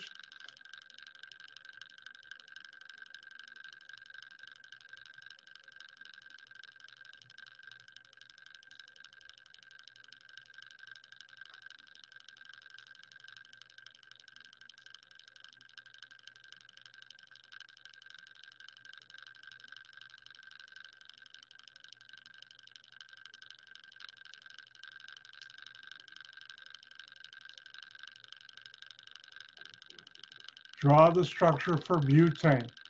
How would you do that? Because I'm sure you want your 3 points. Well, butane, you would know is 4 carbons. And now it's acyclic. Butane is not in a ring, so I put in my 4 carbons. You know there are 4 bonds to carbon. And you can put in the hydrogens if I do it right. And that would be butane.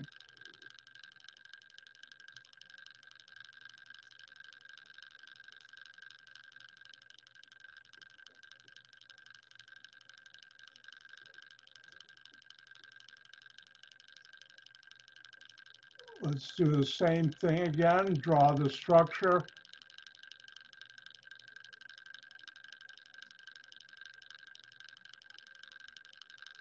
And the question would be, draw the structure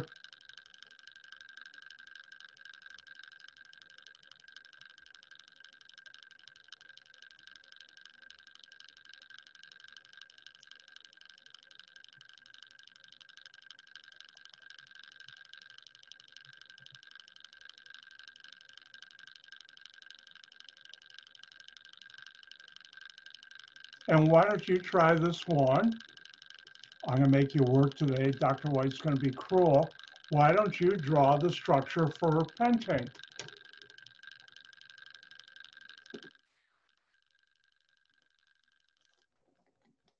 And be sure to put in all necessary hydrogens.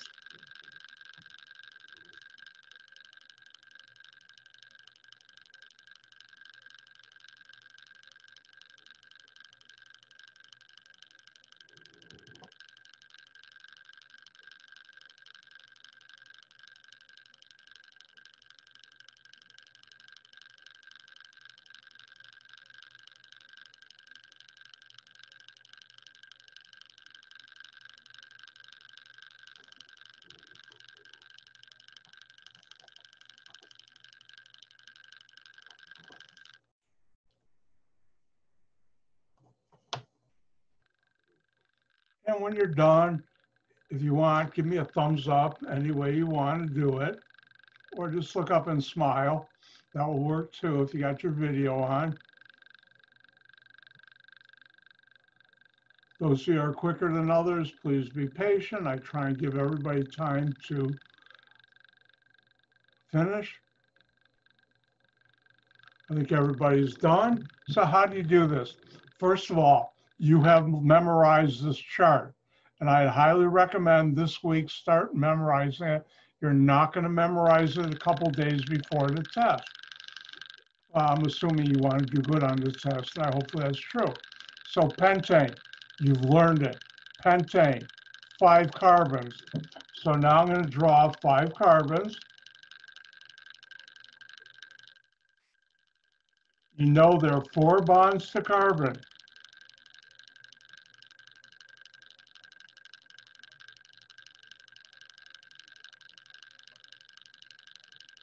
A lot of practice writing on my tablet, and you can figure out how to put the hydrogens in. Remember, count the lines. This carbon has 1, 2 bonds, 4 minus 2 is 2, and that's why there are 2 hydrogens. Now, if you got that wrong, don't worry, you're all rookies. You're just starting out. I expect you, but practice makes perfect. Therefore, it's highly important, it's extremely important that you start learning this chart. And the best way I know to learn is take time, write down methane, 1 carbon, do that 5 times. Methane, octane, 8 carbons. Ooh, where have I heard that? We'll talk more about octane later in this chapter. Now, time for a public service announcement from Dr. White. This chapter, alkanes and cycloalkanes, hydrocarbons, though very important, is boring. It's about as exciting if you go into a 5-star Michelin restaurant, which is a super, super best restaurant, and order a glass of water and 2 pieces of dry white toast. I stole that from the Blues Brothers. Not that exciting, especially if you look at their menu. By the way, Dr. White's been in 5-star restaurants in the United States and Europe, and they can be quite good, outstanding. But this chapter is like that. Later chapters, it gets to be a lot of fun and really exciting. So just hang in there.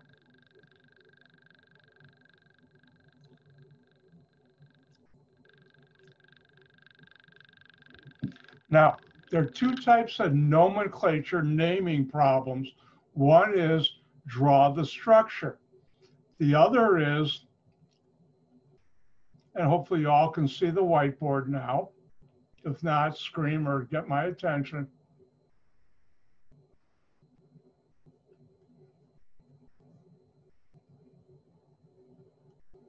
Nope, I already did that.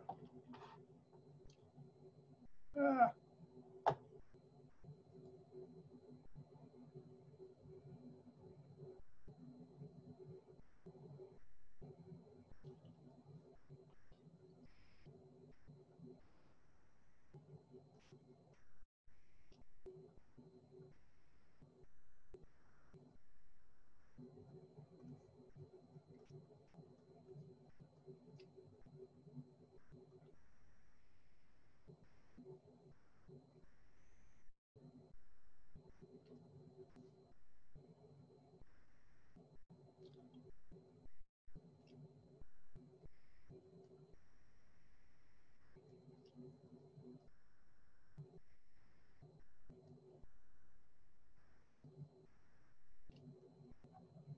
Now, question would be, give the IUPAC name for the following.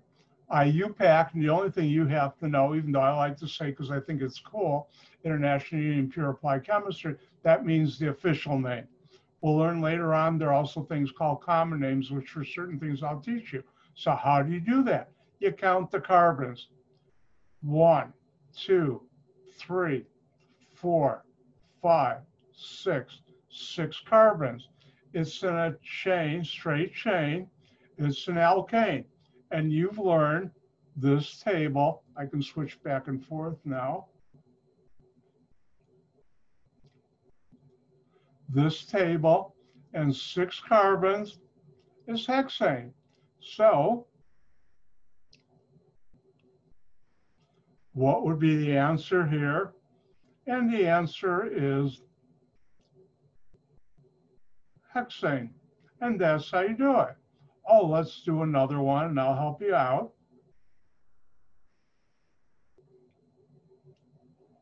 First of all, let's you count how many carbons are there. Hopefully you got that now. And you look at this table. Everybody find what they were looking for? And if you notice 2 carbons, ethane. Let's go back and do that. How many carbons in this molecule I just wrote? 1, 2. By the way, I'm assuming you know C is carbon, H is hydrogen, O is oxygen, N is nitrogen, and a few other atoms. My periodic table is very small. And therefore, 1, 2 carbons, look on the table, you've learned that's ethane. So far, so good. Now, let's look at the following. Same thing.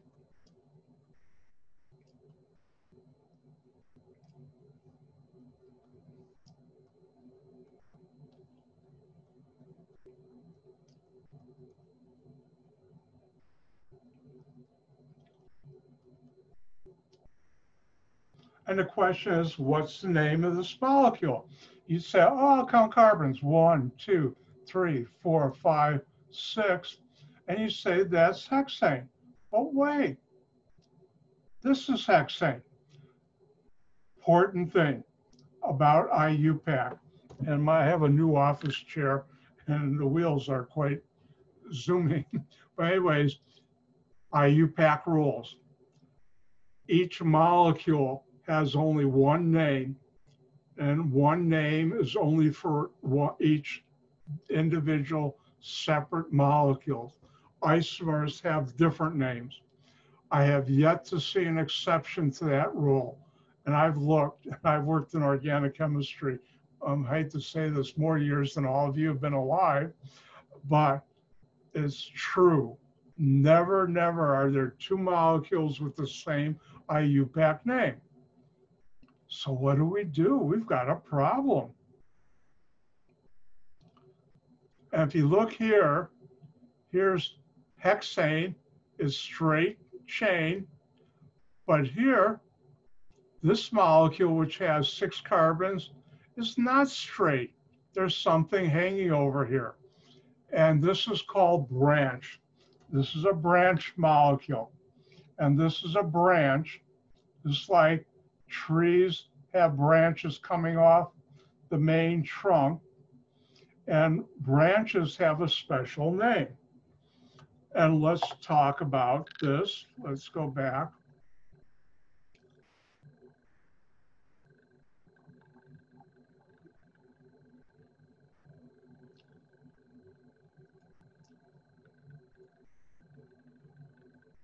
Oh, by the way, Dr. White can be subtle. You should know these names and structures. What I mean by that, how many carbons. Now, IUPAC rules, and I've modified to make it simpler for you. The general name for acyclic saturated carbon, hydrocarbons, is alkanes. And you'll learn later on about the ANE ending. Right now, we don't have to worry about it. Alkanes without branches are named to the number of carbon atoms, the table or the one I have there. So 6 carbons, like I showed you, alkane, hexane. Now, alkanes with branches, now it gets interesting. The root name of that alkane is that of the longest continuous chain of carbons. And now I have to teach you how to number the longest chain. Now, if we look at this molecule, the question is, what's the longest chain? If I do this one, this one, this one, this one, this one, that's a chain. Chain, like the chain around your neck or a bicycle chain, has links. This carbon is linked to this, to this, to this, to this, to this. We count 1, 2, 3, 4, 5.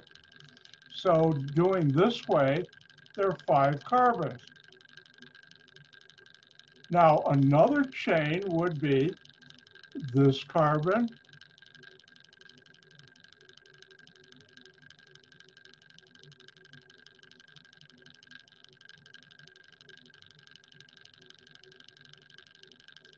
this carbon, this carbon, this carbon, this carbon, this carbon.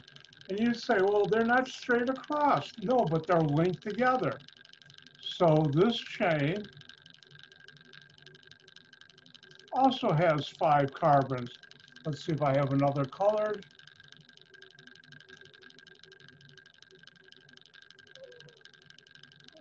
Let me change this one.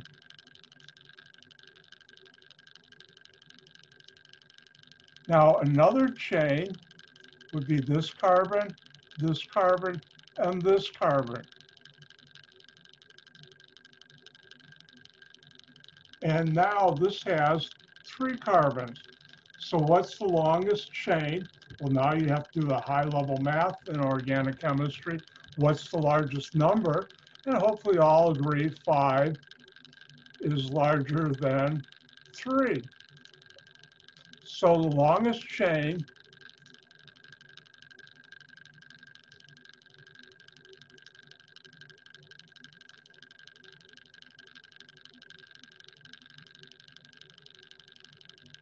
hold on.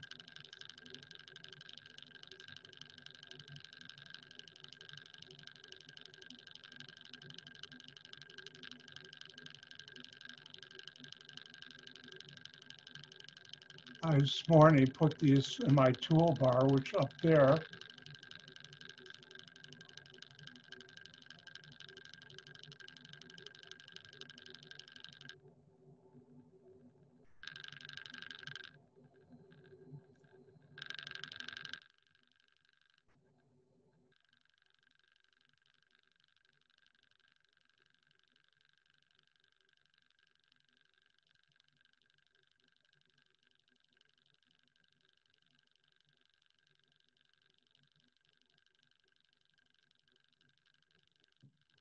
Just go with a new document.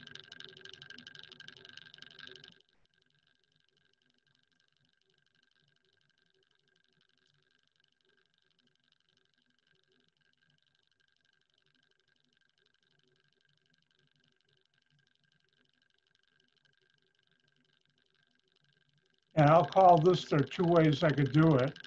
I'll use that chain, 5 carbons. If you look, hold on. Everybody see that on the screen now? Good. You have 5 carbons right here. And if you looked on the table, what do we call 5 carbons? Pentane. So the root name is the number of carbons is generated by the number of carbons in the longest chain. Now, are we done? And the answer is no, because we have something left over. And this is called a substituent or an alkyl group. And how do we name alkyl groups?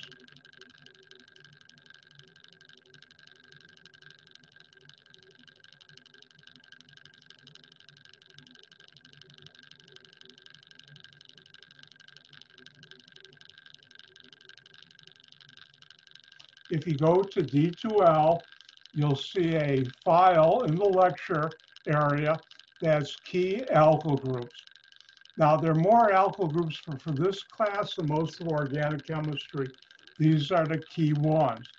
When CH3 is bonded, and that's what this long line means, to some long chain, or you'll learn later on a ring, it's called a methyl group. When you have 2 carbons like this, CH3, CH2, bonded to a long chain or a ring, it's called an ethyl group. Now, for 3 carbons, there are 2 possibilities.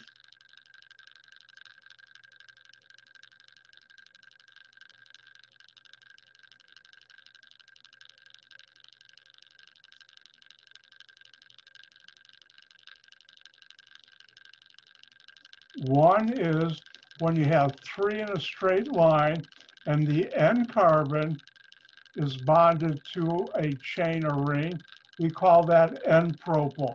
And the N is smaller case because later on you'll learn capital N means something else in organic chemistry. When you have 3 carbons in a substituent, or just call it alkyl group, and the center carbon is bonded to the chain or ring, we call that isopropyl. N-propyl, N-carbon, isopropyl, center carbon. Let me think. How many of you have ever heard of isopropyl alcohol? Hopefully some of you have. And that's a molecule I'll teach you later on, rubbing alcohol. And the term isopropyl alcohol came from the isopropyl group. Now, when you have 4 carbons, there's 3 possibilities. 2 of those I've encountered. The third one in my professional career, I've never encountered, and therefore I'm not going to teach you that. When you have 4 carbons, 1, 2, 3, 4, and they're in a straight chain, and the N carbon is bonded to a chain or ring, we call that N-butyl. When we have 4 carbons and 3 of them are bonded to a center carbon, and that's bonded to a ring or chain, we call that a tert-butyl. But in about a week, Dr. White's going to be a lazy organic chemist, and we call that T-butyl. On a test, you can use tert or T. In about a week, I'm going to stop using tert-butyl, and that's the alkyl groups. Time for Dr. White to be subtle.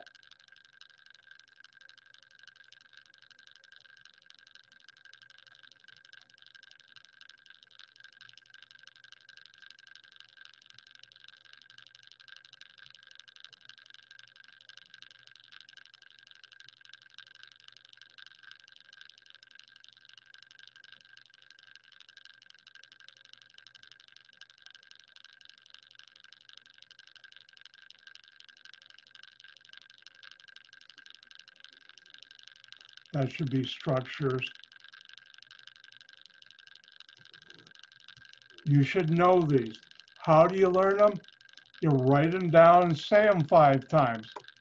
You need to know this. If you don't know this, you've just blown 50 points out of 100 on test 1. about 35-40 on test 2 and 3, and about 35-40% of the points on the final. 1 carbon, CH3, methyl. 1 carbon, CH3, methyl.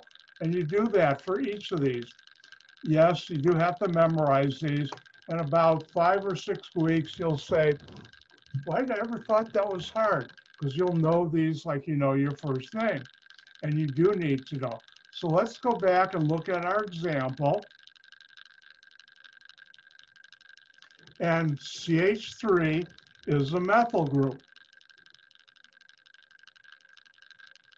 So this is now methyl pentane.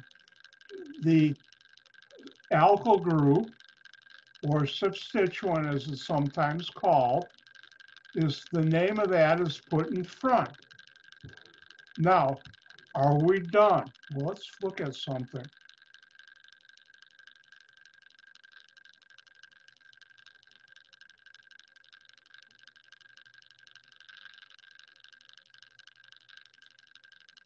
Hopefully you now see alkanes with branches. The root name is the longest continuous carbon atom.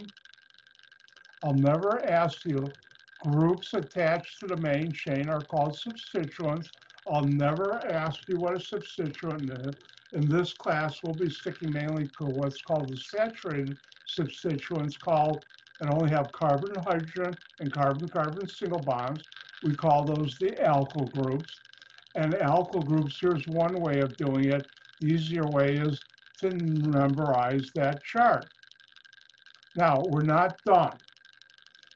The main chain is numbered in such a way that the first substituent encountered along the chain receives the lowest possible number, and each substituent is located by its name and number to which it's attached. I'll talk about the rest in a little while. Now, right now you're saying, oh, what's going on? Relax. We're going to practice this, not only today, but other times. So after you practice it, a month from now, you'll look back and say, why did I think that was hard? That's because you're new to this, and it is hard when you're new to it.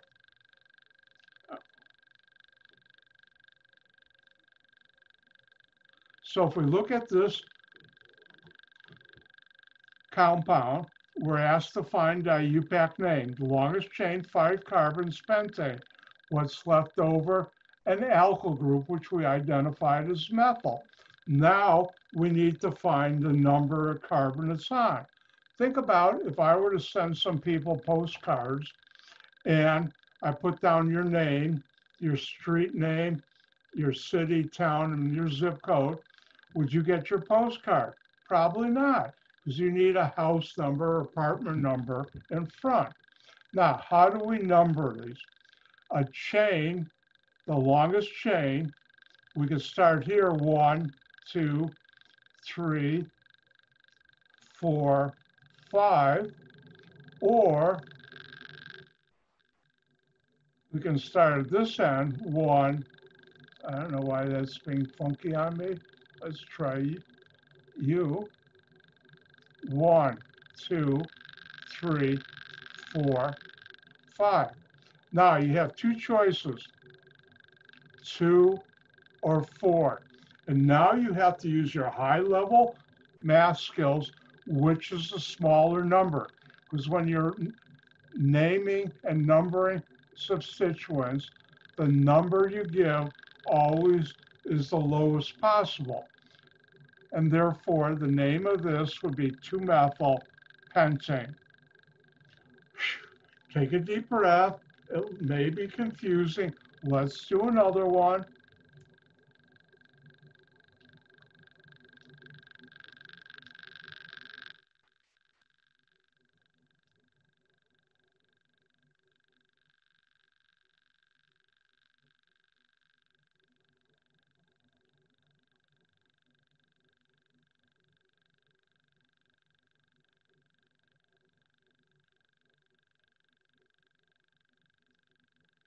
And now the question is, again, what's the IUPAC name?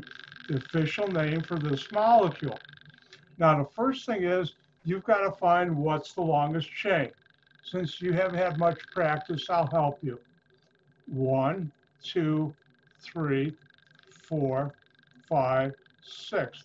That's one chain. I didn't want to do that. Did I miss? I don't know why this is messing me up.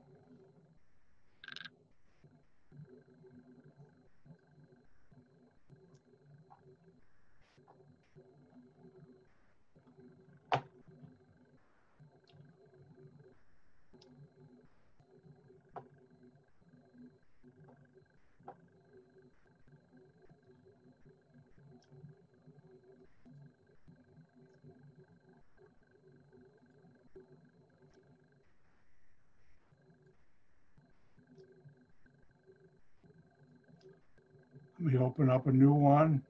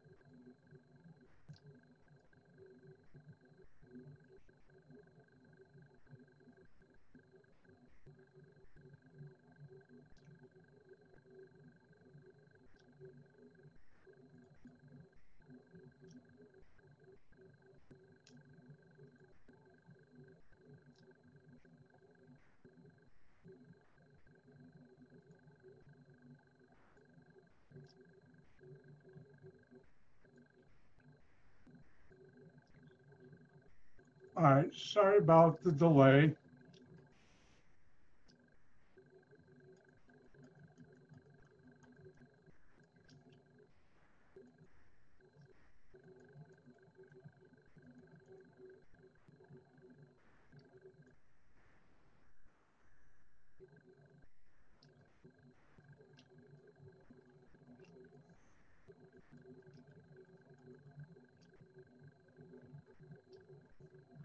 Longest chain, this would be 6.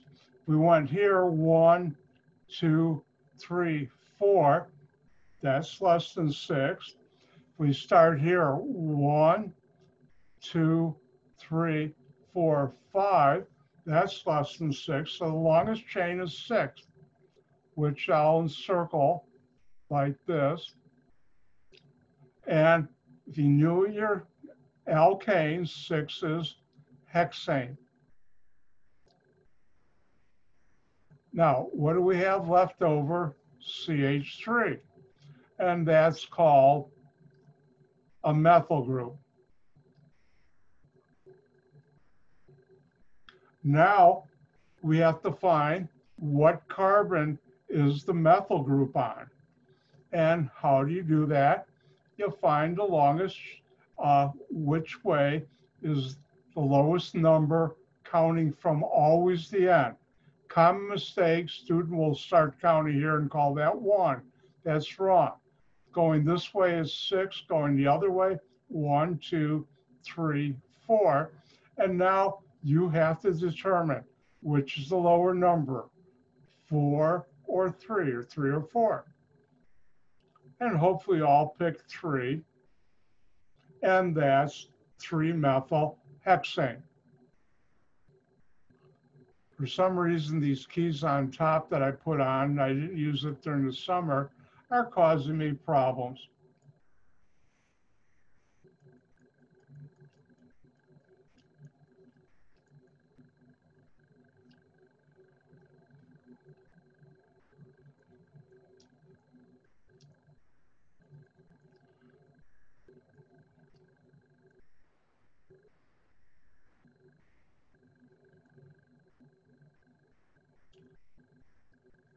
Now, I'm going to let you have some fun. The only thing I'd like you to do is, why don't you figure out what is the longest chain? Have some fun.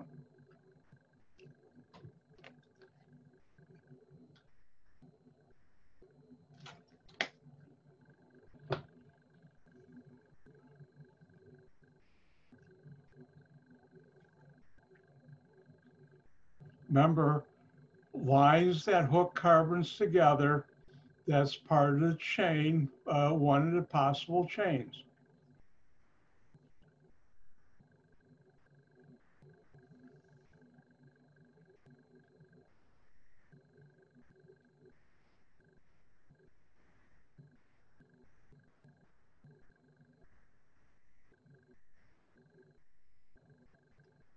And when you're done, give me a thumbs up if your video is on, or smile.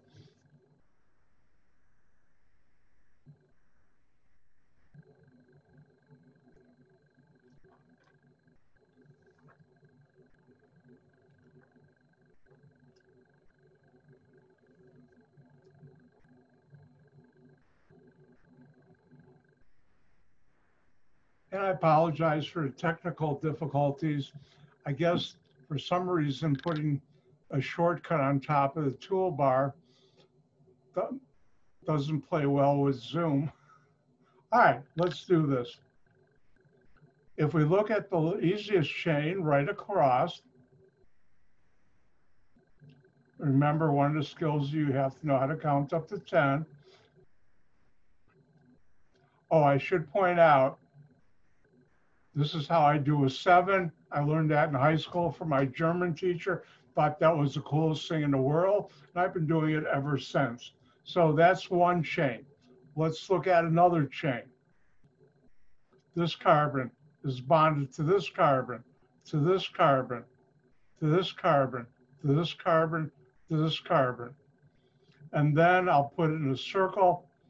This carbon is bonded to this carbon, which is bonded to this carbon, which is bonded to this carbon.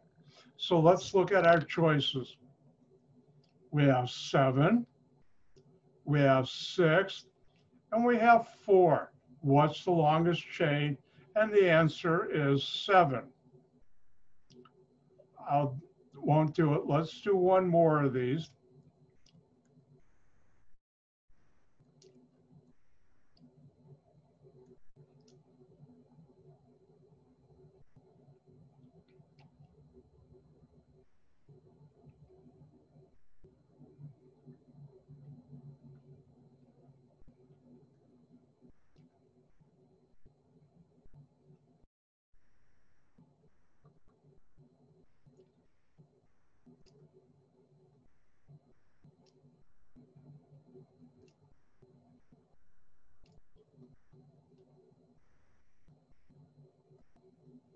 And since we're almost out of time, I'll do this one.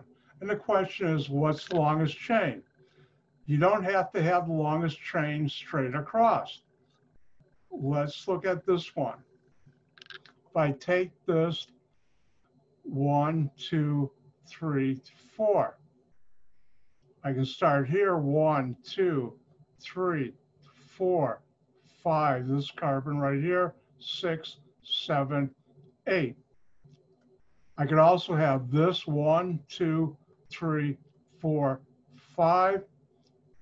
1, 2, 3, 4, 5, 6. 1, 2, 3, 4, 5. So the longest chain would be 8, and it's not always straight across when organic chemists draw that. If I look at the clock, I look at it and say, guess what? We're out of time. Remember, because I only took a 5-minute break instead of 10 like I normally would in a classroom, I'm not going to make you suffer more or go longer. I think we've had a good day. Now, listen carefully. On Monday, and I will have it tonight, and Wednesdays from 6 to 7:15 or 7:30, I will have Zoom office hours. If you need help, stop by. If you don't need help, well, don't stop by. We'll meet again on Wednesday. Normally we would have a lecture in a lab, but because of the coming Labor Day, we'll be off on Monday, so I won't do a Zoom lecture then. I'm just going to lecture there, and I'll go the whole time. It's one of the few times I will do that. So with that, office hours are individual. Angela or anybody else, if you need help, show up. Now, if there's more than one person, there'll be two people there.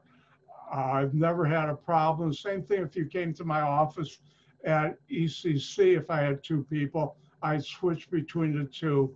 Usually there are not a lot of people there. So hopefully that helps. Now, with that,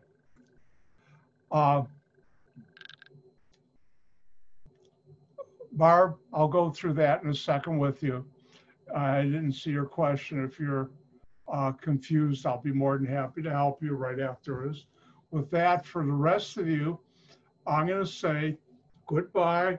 And here's some Yiddish words I'm going to teach you. Yiddish is a mixture of German and Hebrew. I'm going to say gehen gesund. That means be healthy. And with that, gehen gesund. I'll see you on Wednesday. If you need help, see me at my office hours. And bye.